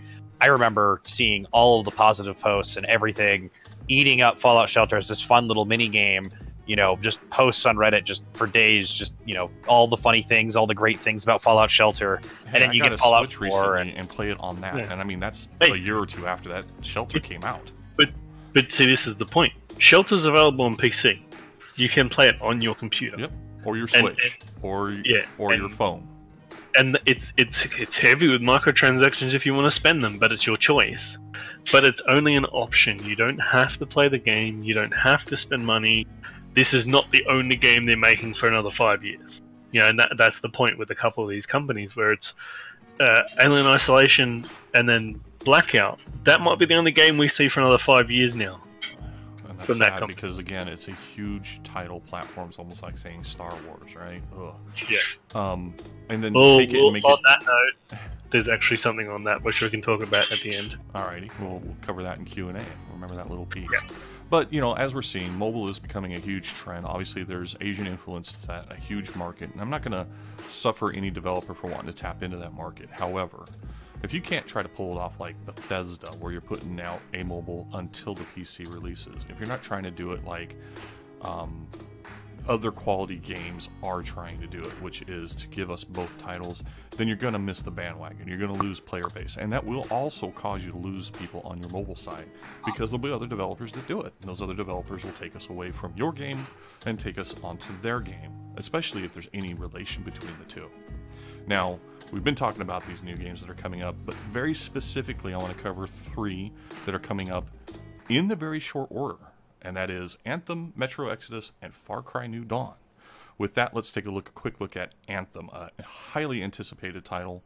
Ups and downs in the industry, lots of people talking about it in multiple directions. One I'm going to definitely keep my eye on. So Anthem looks to be it's not really an MMO, right? But it is a multiplayer game. Yes, it's a squadron-based story game that is considered as an MMO. Me and my best friends go and play. Yes, closer to the strike system in Destiny, where it's 4 players in a team doing the mission. But the story itself is your own personal story that's built in the hub that no one else can access. Nice. But you. So what's the gameplay? Is it open world, path? So it's supposed to be considered as open world, but people are saying it's very linear in path, where it's pathways to certain areas that open up into big areas, but then there's another pathway you follow. It's not. Okay, I mean that's not a horrible way to go by any means. If there's big areas to explore, I don't mind if I'm getting led through a story A to B. That's fine. I don't care for the ones that are strictly. How can I say it's like taking a side scroller and making it 3D. You know, you jump here, you dodge there, you run from here to there, and you're done with that level, and you did it as fast as you could. I hate that. There are some people who have the issue with it was sold as an open world game and it's not. Like there's been a trickle down effect of little changes that people are not liking. Like the VIP demo that's supposed to be a demo to show you the game, they openly come out the day beforehand saying this game is X amount of weeks before they changed everything, so this game does not show you what the end game is going to be like. Like, and that defeats the purpose of the demo. That's bad marketing right there. But I understand that if the demo was pre-made, but for PC versions, and if it's just a physical download, which is what people have been doing on the PlayStation, if you can just download it today, that's an update they can fix like in a day. True. But I am intrigued by the whole giant armor suit. I can jump around, fly around, hover, shoot things, kind of first-person shooter style. It's third person, right? So it is person with exceptions of certain weapons. A third-person looter-shooter game where you are based as a pilot of a mech suit called a Javelin, which is 4 different individual playstyles where you don't pick a class like you do in other games like Destiny. You pick the Javelin to wear, and the Javelin picks what kind of playstyle you have. Your loadout and your Javelins will change what they are. Okay, I can get into that. Well, I mean, that is definitely a hot title a lot of people are talking about. When is this due out? So this is due out the 22nd of February this year, so not far away. There are certain onsides and offsides to it, like people are still having the issue that this is, although it is an amazing BioWare story, it's still essentially published by EA and they have control of the game. So which is always for some of their tactics. Yes. There's been a couple of things where they're saying that the entire game's story element will be free. So if there's any updates, say a year down the track, they're doing an update to the patch will be free for story. However, they admitted to tell people that if you don't pay for the DLC or the season pass, you do not access any of that new content when it comes to multiplayer. You have to buy that to play with your friends. Go figure. All right. Well, Triad, do you have anything else with this, or do you want to talk about the next one? No, let's just go ahead and move on to the next one. Right. I mean, Metro Exodus. Now, this is a title that I'm actually playing the 2 previous versions, 2033 and Light something or other. I'm new to it. It's new Last to me. Light. Last Light. So, Metro Exodus is a first-person style shoot Fallout, only Russian, only more creepy, too. You do build your weapons. They are very customizable. You are still playing through a story. It is very apocalyptic, post-apocalyptic, as it were. But it looks well done. Very different. You know, it's a good spin on that type of title. Tell me what you think and why we need to be looking at Exodus as a new game coming when? Okies? The 15th of February, so that's even closer. Even closer. And why is Exodus, or Metro, excuse me, the storyline such a great title? So many people like it. So this is based on a novel that was brought out years ago, and the whole story is just an evolving story. The player base has affected the game enough with the change in requests that the game has now been... it was originally based in like subway tunnels and mine shafts and things like that. Now it's based on you as the main character join the train, which is showing up in some of these slides, which is a train that is now above world, where you're going to be like exploring situations, and they pitched it as a linear story. However, it will be every stop the train makes will be its own survival sandbox gameplay area, which can have several hours per area you stop at to play. An interesting way to go through it. I think where Fallout 76 kind of fell down was they didn't really take us through I mean, there was a story to it. There's a set of quest line in any case.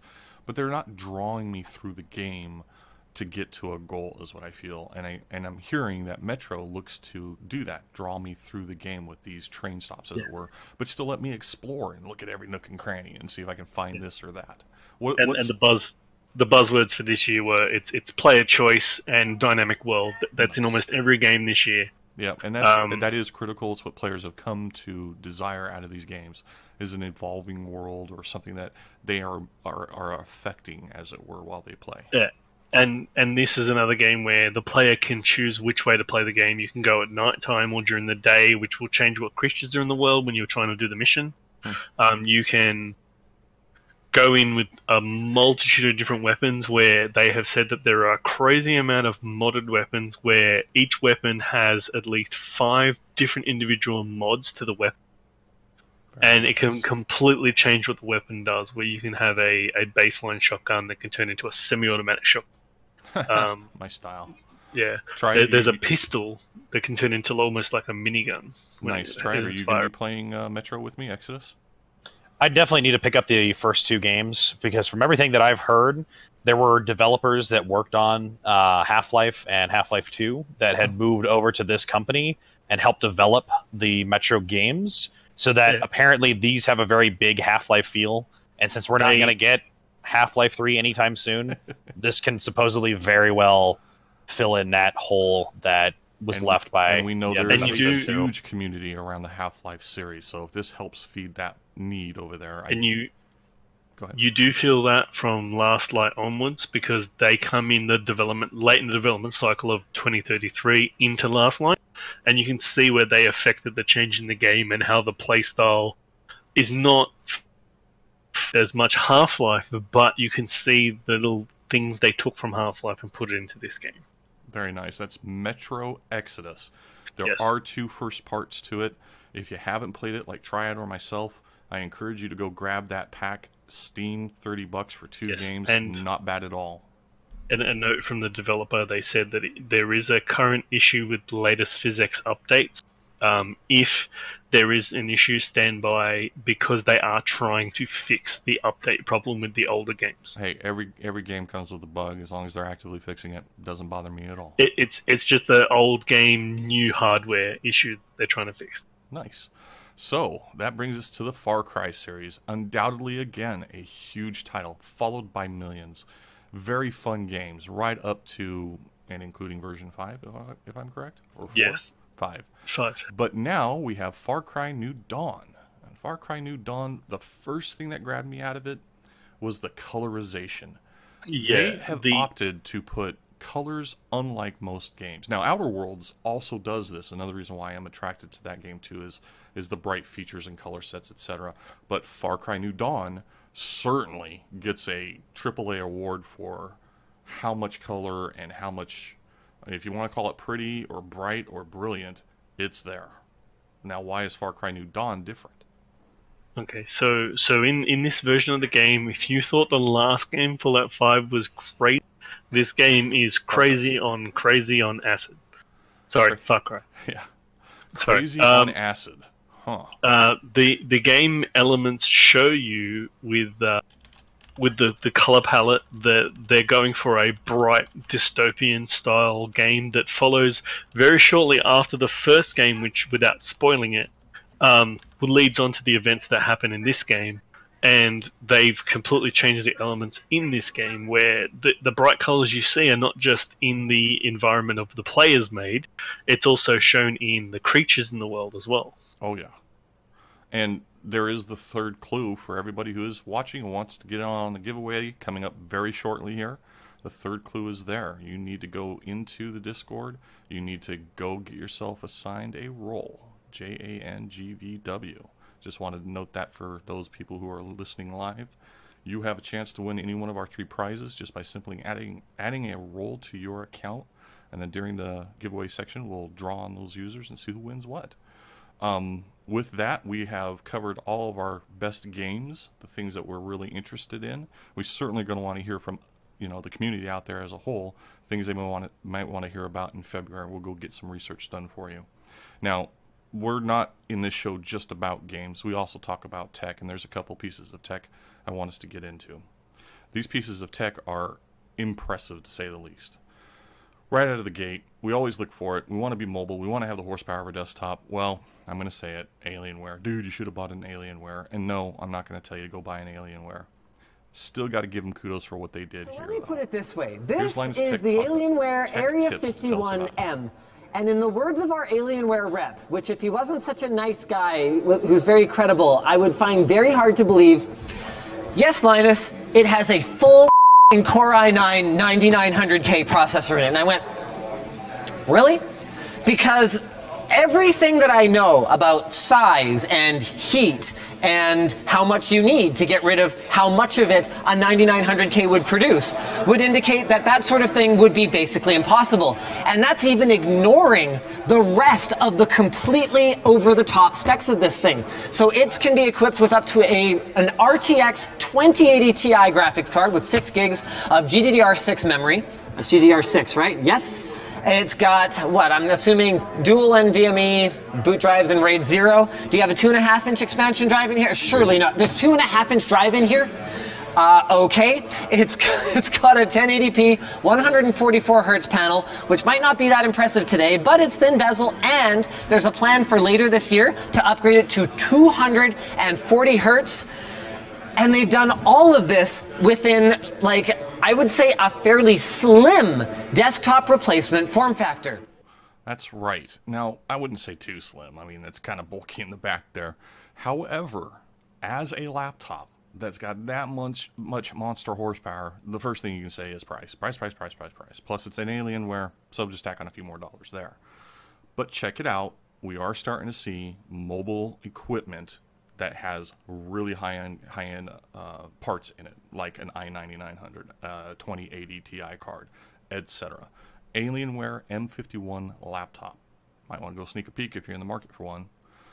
Also, that will be slimmer, probably coming in the next 6 months to a year anyway. Yeah, as they develop it out and not use reference parts. I'd agree. Now, moving on, we're just going to step right through some of these things here. Another piece of cool and interesting tech is HUDway. HUDway is a heads-up system for your car. Now, there are plenty of products out there that are heads-up systems for your cars. There's even cars with them built in. But this is the first time, and I've done a lot of research on this. This is the first time when you get one that's usable in the daytime. Now, that's a big deal because heads-up displays usually reflect off of your front windshield, your front windscreen, however you like to say that. But they just blur out in the daytime. You just can't see them. So they've developed this little mini projector that puts that up there. And what's also cool is it just runs off of your iOS or Android phone. So just about any app you've got can be pretty much put up there. So it's nice to be able to see who the call is coming from, or be able to see what your speedometer is, or maybe some of your sensor information from your car. And certainly what everybody loves is a navigation that points in front of you and gives you the directions, rather than you trying to look down at your nav panel or your phone or letting it talk to you the whole time. You're listening to music. Now you can have a heads-up display. The price is actually very reasonable. It is $300, but there is no other tech that's competing in the market right now. HUDway, check it out. It even projects like out over your head hood at a distance, so it doesn't feel like you're really looking at your, you're changing your focus to your the windshield. You're just still focusing out there where you're driving out in front of you. So very cool and interesting tech. Definitely suggested for you guys to take a look at it. This is also coming out which is good. It's coming out with everything you need in one package when you buy it. The $300 covers a huge group of things that you need. Most other companies will sell you the part, and then all the other extras you have to pay for separately. And this company is. That's a huge bonus, because you're saving probably $100 or $200 in that process right there. And it fits on most older cars that don't have the option of the heads-up display, which is the biggest thing. Right. Okay. So moving on, we're going to talk about Epic now. Yes, this is a game thing, but we're going to talk about it as in technology. Why is that, Triad? So, the interesting thing with Epic now is, as many people have been aware, that they are starting to create their own store, their own storefront. And the big draw with this new storefront is they're actually giving a larger cut to developers. And in some cases, if you're using the Unreal Engine 4 to develop your game, they're waiving the cost of publishing and producing with the Unreal Engine 4 if you publish it on their store. So now, why as a developer would I care? I mean, there's Steam. It's undoubtedly owns this universe, and Steam has definitely got people that will buy my game and the marketing for it. I mean, Steam. Enough said. Why Epic now? So, aside from the obvious bigger chunk of change that you're getting from publishing your game on the Epic Games Store, there's a not as, I mean, maybe it's widely realized, but a little unknown and realized market that people seem to kind of forget about is that Epic Games has their really big game right now, Fortnite. Mm-hmm. And Fortnite is, this massive juggernaut of a, of a MOBA, or not a MOBA, a battle royale game. It, PUBG came out, took the world by storm, and then Epic Games was like, hey, we can do that better. And they did. It has millions upon millions of people that play this game. But one of the biggest player bases of this game is actually kids. Mm-hmm. And children, playing this game, because are seeing this, and they're able to play it on their consoles, their PCs, their phones. They're able to get access to this game from any device. And then not only that, all of their friends are playing this game. You're going to school. What's the cool new game to play? Oh, it's Fortnite. So all of their friends are coming in playing Fortnite. So you now have got a baked-in user base of millions, and then you turn around and you release your own game store, and you can say to me, the developer, so I'm just an indie developer and I'm making my new little RPG or whatever it is, I should publish with you because I know I have a current huge baked-in millions of players to advertise to, and I'm going to get better royalties. So I'm going to make more money, still get a huge penetration in the marketplace because there's just millions and millions of players out there that I can be advertised to. And you're giving it a true alternative to Steam now then. Yes. Also, as a point to the market, this is exactly what Steam did when they brought out CSGO. This was a requirement you had to install was Steam to play CSGO. And that's how they got their player marketed in the first place, because our generation, that was the game to play. This generation, it's Fortnite. And with that, they're bringing in a bigger audience that is the new generation that doesn't hold a library in Steam that has hundreds of games or thousands of games like some of us have. They might not even have a Steam account, or the Steam account maybe has 10 games in it. So they're more prone to move to Epic and stay on the Epic library. So they're cutting off the new blood supply that's going to Steam. So rather than have the next generation of kids come in and, oh, my favorite game's on Steam, well, we'll just get it on Steam. No, they're going straight to the Epic Game Store, getting their games there because all the new big games are coming out of the Epic Game Store. And they're already before you know it because of their Fortnite session. So it's before you know it, there. Yeah, and before you know it, they have the same thing that we currently have on our Steam Game Store, Where we have all of our games in Steam, they'll have all their games in Epic Games, and why would they switch to Steam? Nice. All right. So this is why we bring this into the tech news, because the technology here is a launcher and a store. Now, granted, there's a game that really backs this, Fortnite, and it is a game company, Epic. We understand that. However, the technology here is what's going to benefit us as a player base. We're going to get better prices. We're going to see games. We're going to see a competitor to Steam to maybe sharpen their stick a little bit. Maybe get them doing some better stuff for us as well.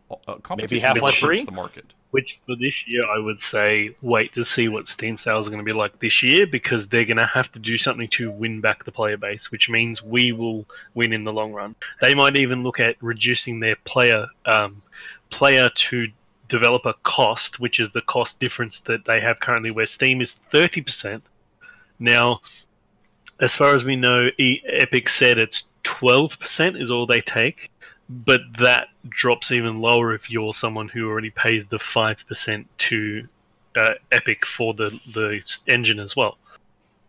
Because in essence, if you pay the 30% to Steam, you still have to pay Epic the 5% you've made for using their engine. As a developer, I'm looking at that's a huge delta in money. I mean, well, not just that. They're saying that what's happened is, and this is the echo chamber that keeps happening, is with a digital game, they have to increase the price again like they did with physical copies to offset that share that they don't get. By reducing the price, that also means they can bring down the overhead cost, which means a $50 game could be a $40 game in a year that would release as a $40 game, because they don't have to cover that extra 30% they're giving Steam. Nice. Well, watch for that. Epic coming out with its own game distribution system, a huge player base, and better prices. We might be able to get our games at a better price as players.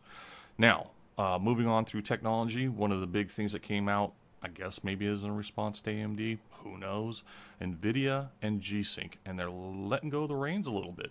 But are they? Let's talk about that a little bit.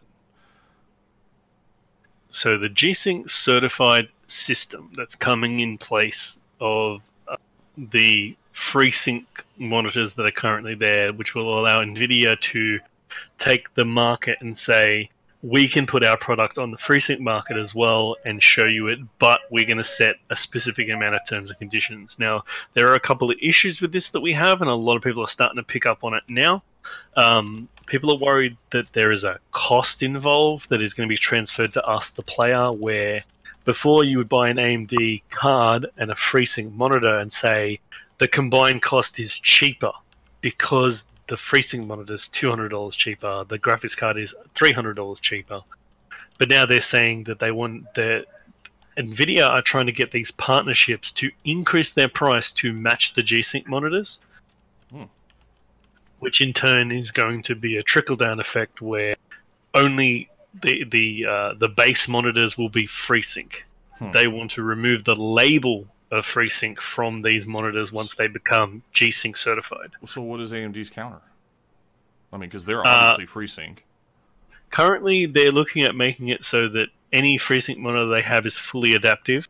They're saying that they are going to try and talk to the AOB OEM partners and keep that price down as much as they can.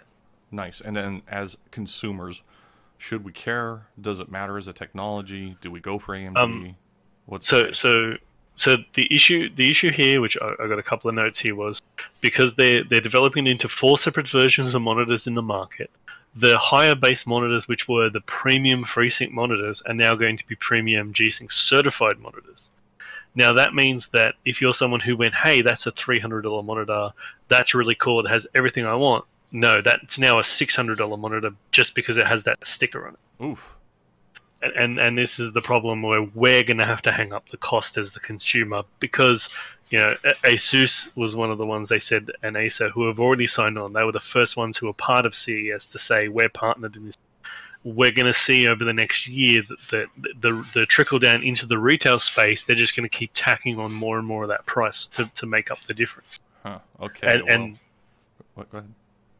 ahead. And it's just, it feels like the comment that was made to us as well was the lack of anything NVIDIA is doing right now that's going to compete with what's coming from AMD. This is just their way to try and overshadow AMD the best they can. Well, information like that actually makes me a little bit hangry. What I mean by that is hungry and angry. Why am I hungry? Because of the time of day. Why am I angry? Because I don't like it when a developer opts to force me to buy a very expensive solution to enjoy a technology that kind of should come out there and be more available. Might be a reason for me to look again toward AMD. But to solve that other problem with the hungry, let's talk about a product, technology, something new. At least it's new to me. It's called Impossible Burger. Now, Impossible Burger sounds impossible, but here's the deal. Tell me about it, Okies. Okay, so it's a company that's been around for a while who have been developing a burger, but it's not what you would... they've been at CES and a couple of other places multiple times now, giving out these burgers for people to try. Many people love them, and they can't believe that the industry as a standard is starting to adopt them. The big selling point that people don't realize is with these burgers is they do not have meat in them, even though you see meat in the pictures. Hold on. I'm looking at meat. I mean, anybody who's watching this is going to see meat. And I have tried veggie burgers. My wife likes these things. I can't stand them.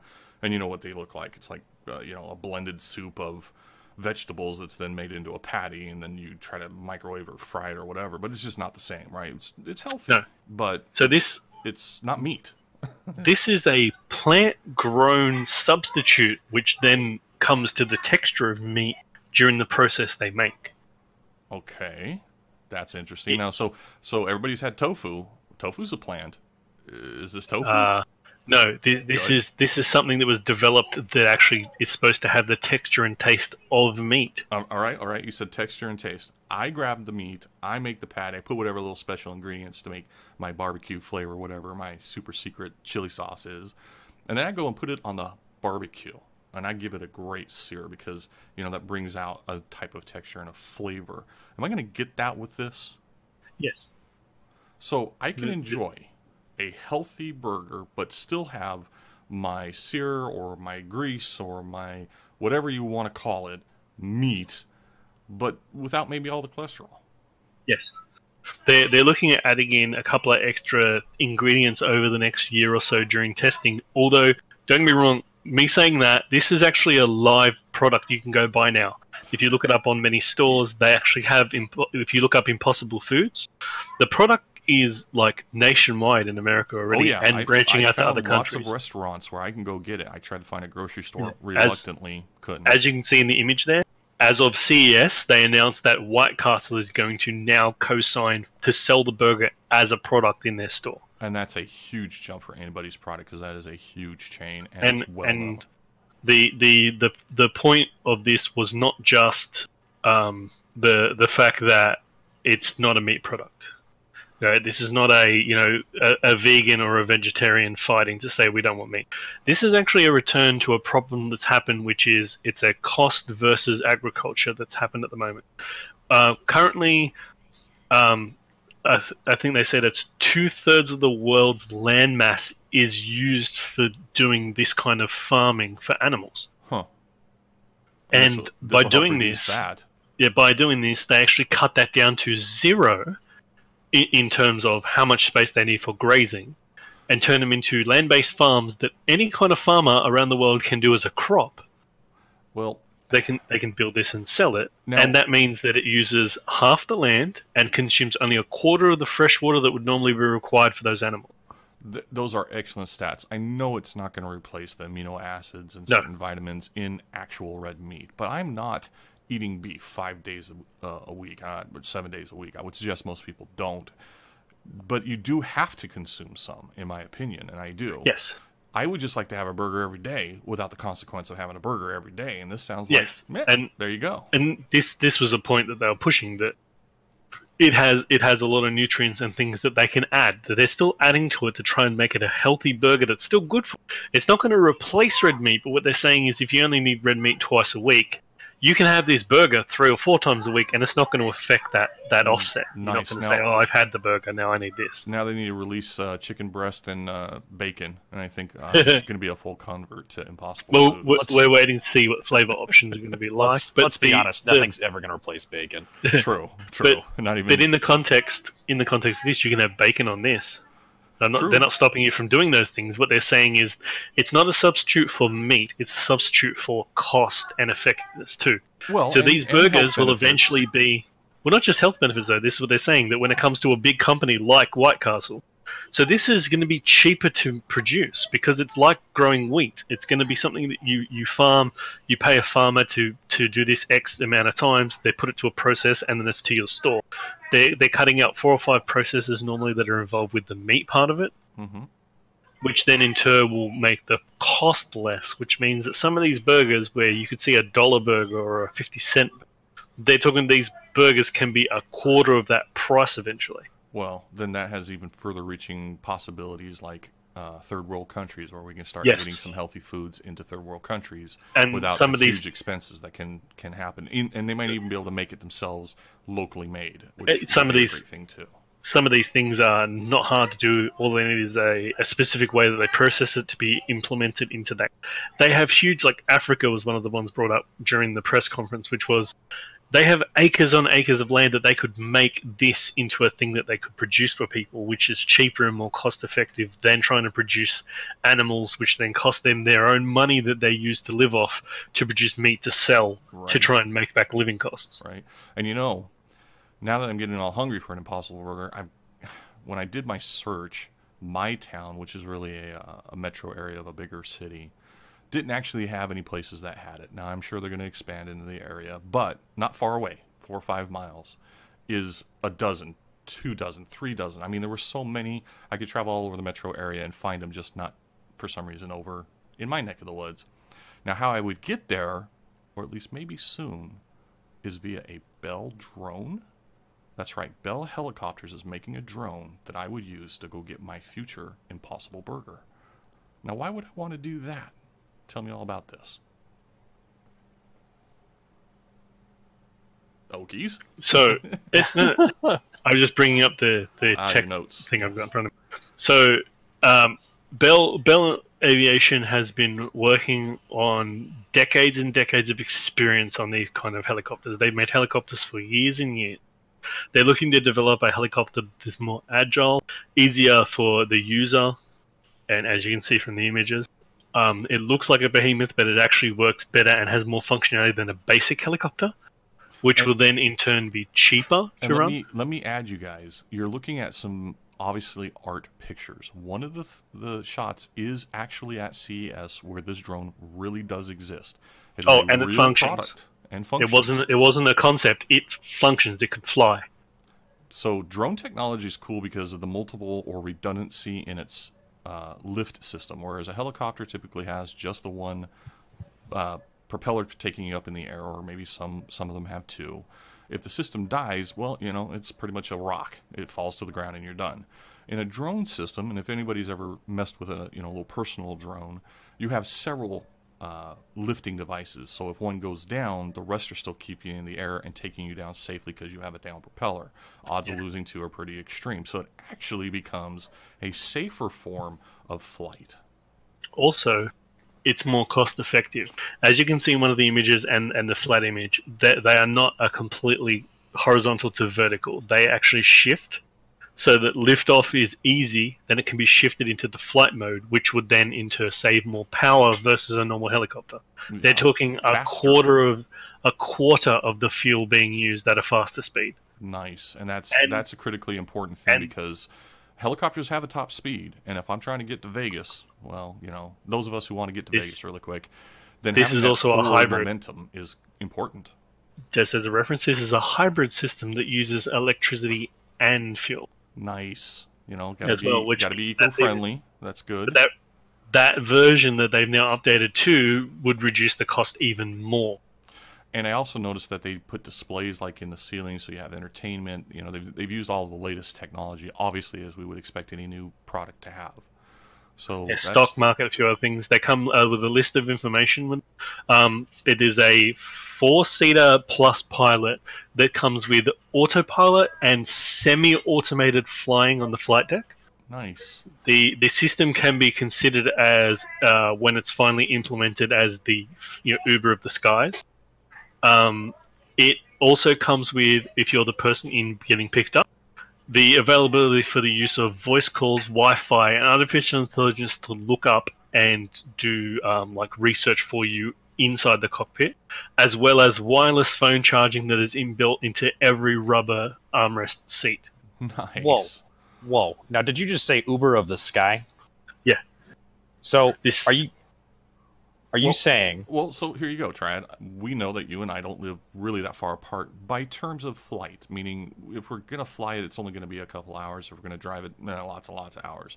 The distance between our cities isn't that great by air. But then I have to go down to my local, giant airport. I have to go through the check-in process. I have to wait for boarding, then take the flight that's only the couple hours. Then I have to do the off-boarding. I have to get my piece of luggage, and I have to go over to wherever you're at. There's one major airport here. There's one for you, or maybe two because you're in a bigger city. But there's hundreds of small airports, maybe some that are right around the corner from your place. So if I could just call up an Uber like this, and I'm going from one major destination to the next, which is common anyhow, why not me and 3 other people and a pilot jump into this little Uber, get me over to your place, maybe they'll continue on from there, but I've taken my portion of the ride, and I'm not waiting this long inordinate time. It's like doing an Uber versus waiting at a bus stop forever for the next bus to come by, or a train, which is even longer, or even a plane. So yeah, Uber to you, Bubba. And Bell have even implemented a safety system which allows them, if they need to remote access their helicopter if there is an incident where the pilot cannot fly. Huh, very nice. So they can essentially fly it like a drone. It's going to be fitted with a system that allows it to detect and avoid anyone else, so that even if it is a seasoned pilot and someone who's not seasoned gets in the way, the system will avert disaster. That's what the AI is built into it for. They're building that into the auto car driving stuff, so it makes sense that it be built into this. Now, to move into our next little topic here, in the top of this Bell helicopter is a giant display, and it fits to the ceiling, and then there's displays at the front for the cockpit. And this new technology, while we're all very used to LCD technology and LED technology, and now OLED technology, one of the newest, hottest things coming to the market, and I want to really point this out, is the Samsung Wall, or micro LED technology. It is almost impossible to explain the functionality of everything this can do. So we have Jerry Riggs Everything, who has done a great job at tracking this at CES. It'll be our last topic for today before we move into into Q&A, questions and answers, and a giveaway. So take a look at this, the hottest new display technology coming.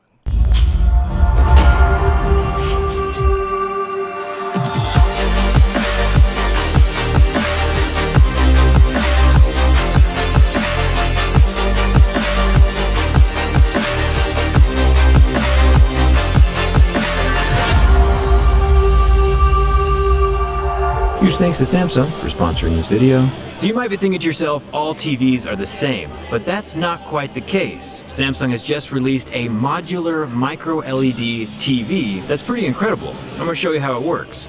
Let's get started.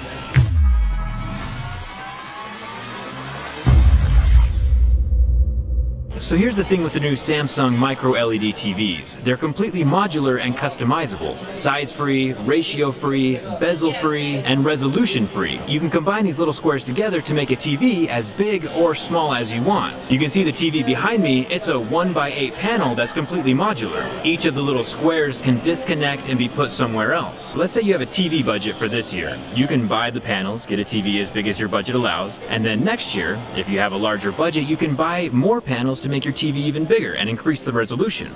Anywhere from 4K, 6.5K, 10K, as big as you want, as much resolution as you want. It's pretty interesting. Plus, with the modularity of this TV, repairability is pretty important for me and my channel. If one panel happens to break, let's say you're getting aggressive during a video game and someone throws a controller at the screen and cracks it. You've seen the YouTube videos where people do that. Instead of replacing the whole TV, you can just replace the one particular panel. So I think this technology definitely has a place in the world, and I'm excited to see where it's going.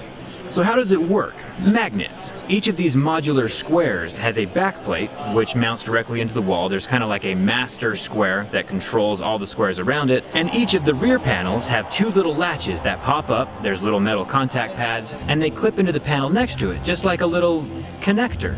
to get their information and signal from that master square in the center.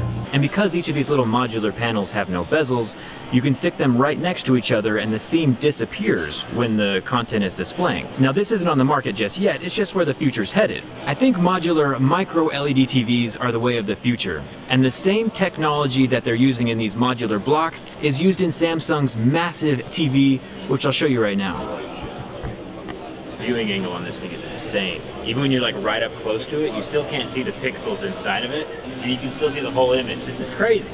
It can be a window to the outside world, it can watch your movies, and the internal technology, the artificial intelligence, displays whatever content scaled to the right dimensions for your uniquely sized modular TV. So with 8K TVs, obviously not everything is 8K content just yet. We're barely getting into the 4K realm. But with Samsung's TV that they're calling the Wall, because of how big it is, it has internal AI that can upscale high definition, ultra high definition, 4K. It upscales it to 8K so it looks even better in real life.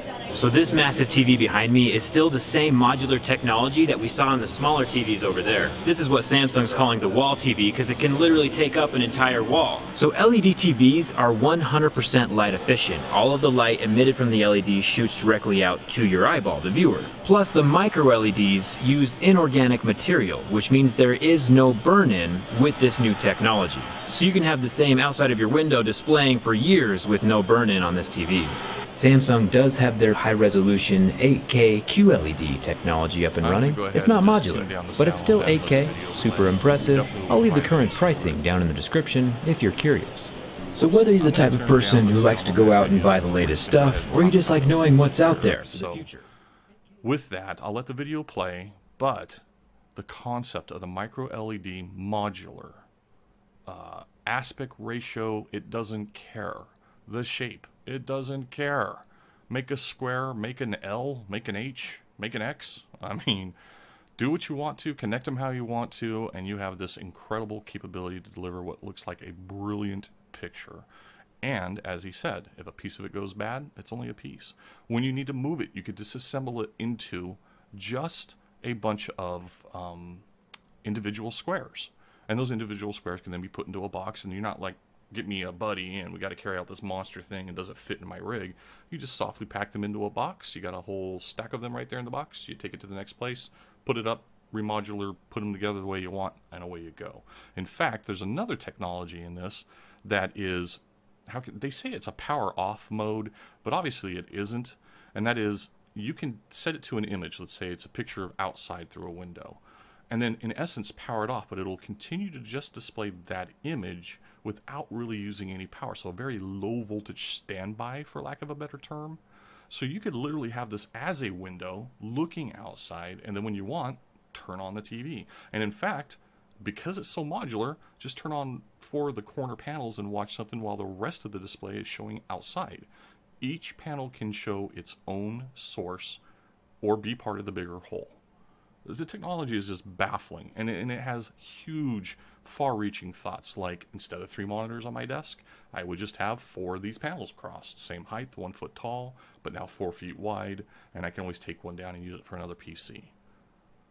Tell me what you guys are thinking about this. I mean, this is just incredible, right? So, I think this technology is kind of ridiculous, because this lets you create, like you were saying, like how he was saying in the video, this is going to let you create a wall of screens in any configuration, any dimension that you want.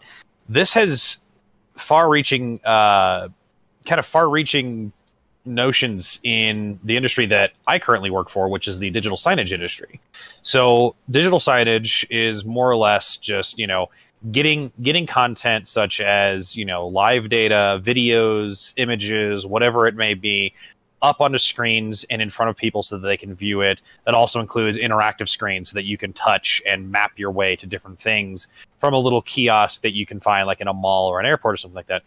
Something like this could let companies, you know, not only create huge walls of screens that we could then work with and, you know, put bigger and bigger content on, but this can let them do all sorts of crazy configurations so they can create, you know, maybe they have like a really nice Art Deco piece or something like that, or a really nice like waterfall or something like that. They can put these screens around that in those weird nooks and crannies and just into every space that they can, so that they can get the content that they want to put up, that they need to put up, for that information, that messaging, whatever it is. Oh yeah, storefront all over the place. Display capability, whether it's a restaurant or Tiffany's jewelry.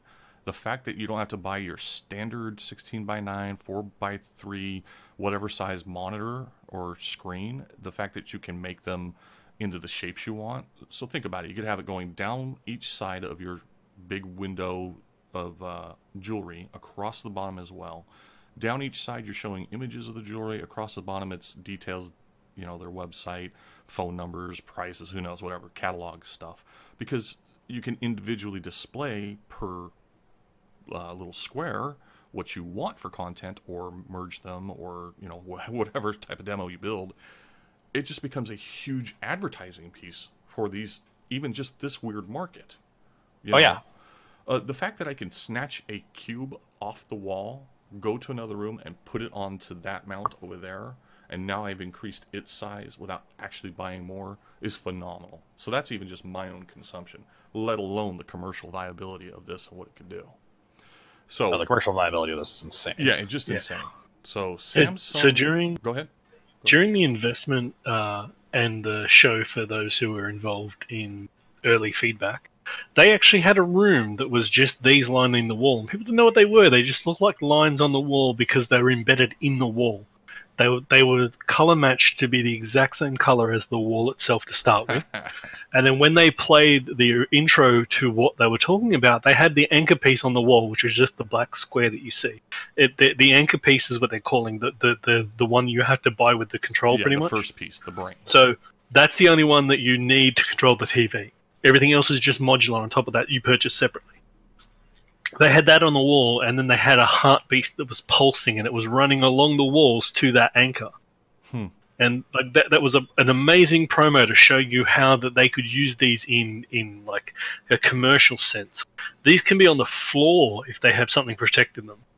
And they can pretty much be a display on the floor that can be the entire length of the room.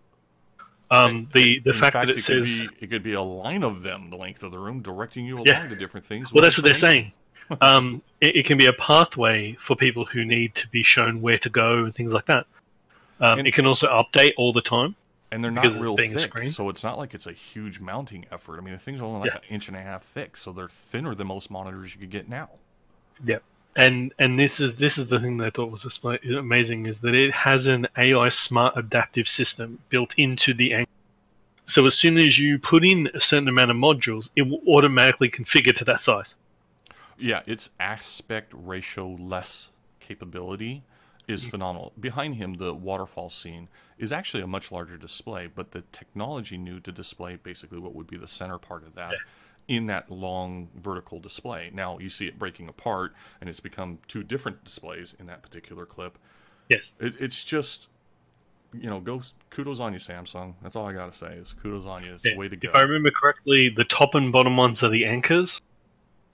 So that's all they needed was the anchor. Yeah, when they move the panel, I should say, to join the other anchor, it just becomes a part of what that one's displaying. Well, the system they're working on, which they might have updated since we saw it, so don't get me wrong, this might be completely different. But individual ones, like the one he's holding, could be considered the anchor now. That's what they were trying to originally do, so there was no difference between them. Nice. So that way they could just mass produce one item and then sell it. And the only difference is I think it's got a mounting point on the back that you don't get to see in the images. That mounting point is the bit that they have, like you buy separately to mount the first one to anchor it to the wall. Yep. But other than that, it's set in place. The no burn-in is the thing that they're talking about when they say, with micro LED, there is no burn-in, which means that you can have a wallpaper display that is on low wattage. Like, I'm talking, don't even know what's on. Milliwatts. Yeah, like silly, like to the point where they said that you can actually have these displaying artwork in your house. Yep. And people wouldn't know the difference, and you wouldn't know the difference because your power draw would be almost nothing. Yep. And that's awesome because, again, think about replacing your window. You've got a camera on the outside, so your wall is now displaying what you'd see through the window anyways. But at a moment's notice, and flick, you're watching a movie. And they said that you can actually do picture-in-picture. You can do multiple images at once. Right. The idea that they showed us the original video image they showed some of us who were giving feedback. The whole wall was a panel, but they never told anyone. So what they did was sneakily they had a wall display image of the wall itself there with curtains and everything. And you saw the image, which was only a small one, and then it got bigger and everyone freaked out. But then it got even bigger and then bigger, and they just kept adding the panels to the display as they were doing it, where they were already on the screen, like on the wall, but they just activated them, and so it looked like the screen was just growing on its own. It's phenomenal technology. Just yeah, phenomenal. and these things actually can be used at the size of theaters, is what they're saying. Yep, 200. Currently on their website, I saw a 219-inch version, but of course, with the modular technology, you can just keep going. They're saying that they're hoping to get to like literally, you could have no projector, no current display system you would have normally even in a cinema. Yep, would just be these if they could have it set up big enough in the ratio. It would be so much more brilliant of a picture too, because it's not projector. Yeah.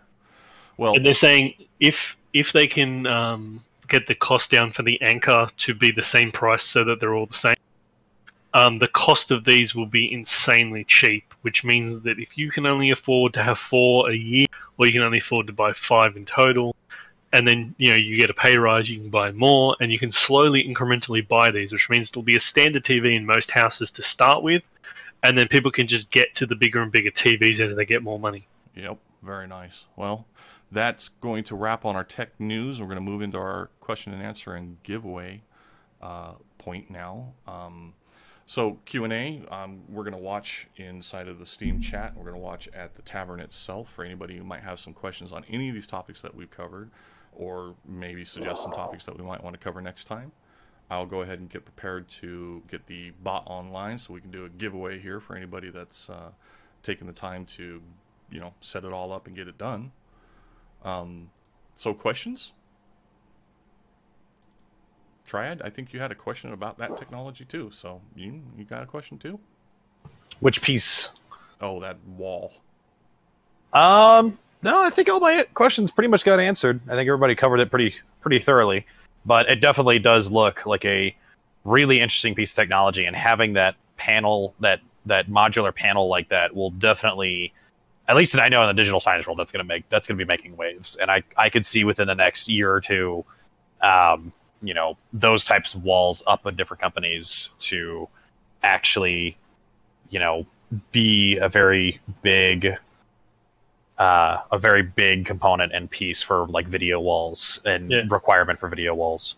Well, what's amazing too with this is that every modular piece is the piece you can replace if there's damage too. You don't have to replace them all, just the one that's damaged, as Jerry spoke about. And that's going to be a huge piece of it. Now, do we think we'll start seeing technologies like this show up in a car, like a Tesla, or maybe in that Bell helicopter, things like that?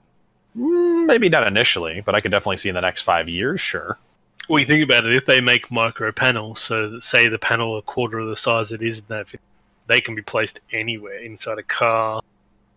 Then you can custom shape them to whatever size you want. Very nice. It does look like we have a question from Ryakon Live. He asks, when is the next talk going to happen? So we're looking at February 23rd at noon. Now, it's going to be much shorter than this one. I apologize for the length of this one. We were covering so many topics, and it's our first run around on this. So, we're still learning it. We're still learning it. But, yes, February 23rd, noon again, because it seems to work out best for my hosts and all my viewers. And as a reference, that's the last Sunday of every month for us here and Saturday for you guys.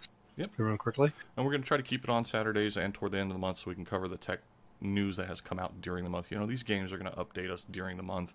We're going to do some digging for you. We're going to pull out that information. And for those of you who are watching the stream who may not know about the tavern, I will be including a Discord link to the tavern. So I'll be posting that in there now. Feel free to join the Chili's Tavern. It is a great place to hang out, talk about anything that's game related or just anything in general. This is not tied to any particular game. It's just a place to hang out, make friends, and have fun. We will also add that link when we post the link. Yep. So. All right, we've got our giveaway bot online, and I think it's time for us to try to do that. Okay. So I'm going to fire that off in the main Tavern channel. Let's see what happens here. This will be for the Metro Exodus 2-pack. Just as a reference to the... Looks like Lithic was picked. Lithic, get us back a win in all caps. 60 seconds, buddy. Just type win in the channel. We'll watch it for it even in the stream if that's where you're at. Go ahead and type the capitals win. And look at that. Lithic there he goes. Won. Boom. Congratulations. Congratulations, Lithic. I'm going to go ahead and get with you after the giveaways. I'll be doing some text chatting with you so we can get that over to you in Steam. We probably got to make buddies if we haven't already. I usually have pretty much everybody on my Steam. So congratulations. And let's go ahead and move into the next little giveaway here. This is for a $50 Steam gift card. Use it on whatever you want. Hey, maybe that Exodus game that's coming out. Or whatever. You can save it, add it to whatever, buy your favorite tchotchke in Fortnite, whatever it is you choose to do. $50 Steam giveaway up for grabs now. Anyone Zap. who also... Oh, Zap, there you go. Anyone who has any requests for topics we can cover, we can always discuss it outside of the stream. If you can give us links and information to what you suggest that we can look at. Zap1, he definitely typed in on time. This is excellent. You guys followed the clues. You had to add your roll. You guys are winning here. Zap has got $50 coming his way directly after we're done here. We're about to wrap up. Again, to reiterate, give us some topics you want to talk about, you guys. That's what we're trying to do. Okies has a lot of information on the industry. Tried has a lot of information on the industry. I've been around a little bit. Everybody calls me old. I have if you give me a topic that, a little bit of information on a topic you're requesting or what you want to talk about, and I can just dig up some more information on it. That's right. There was another topic that I was going to push, but I pushed it down to here. There was a topic about EA canceling yet another Star Wars game. Oh, well, let me get this last winner done, and we'll cover that a little bit starting now. So, this is for the 120 millimeter magnetically levitated, RGB colorized Corsair triple pack of fans. And while that doesn't sound super cool unless you're a nerd all the way, the nice thing about it is magnetic lev means it's not going to blow its bearings like it would normally have. It also means it's quieter, which is really nice. They have the ability to run off your motherboard's normal 4-pin headers so that they can speed up or slow down. And then they have an RGB connection that goes to a little controller, so you get a little app and you can make them pulsate or rainbow effects or just stay one solid color. I use them in my own computer. I got this nice red glow to this black case. It's my color theme is red and black. Hot little product. Here we go. We're going to pick this winner now too. Holy crap. Well, Zap, you better jump on it, buddy. There you go, buddy. Double prize winner.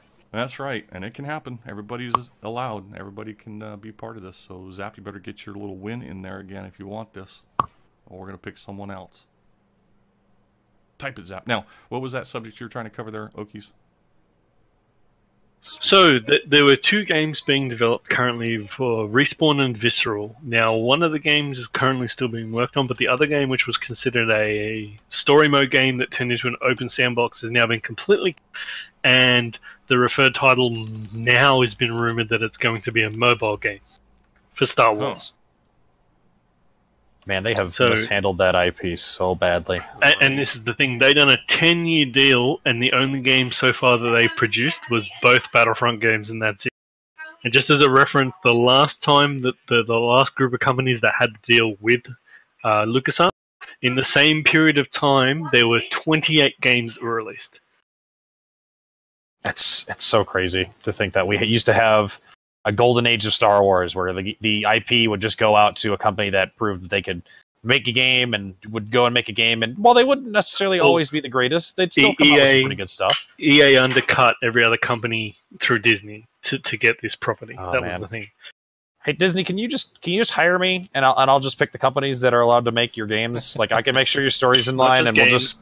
That movies and everything at this point. Yeah, just let me be in charge of that. Well, no, I don't even have to be in charge of like the movies and all that stuff. Just let me be in charge of the game part. I can pick. That's easy for me to pick the companies that should be able to make it. That actually might be a topic for next month as well. Is that I'm going to research certainly the topic, which was on.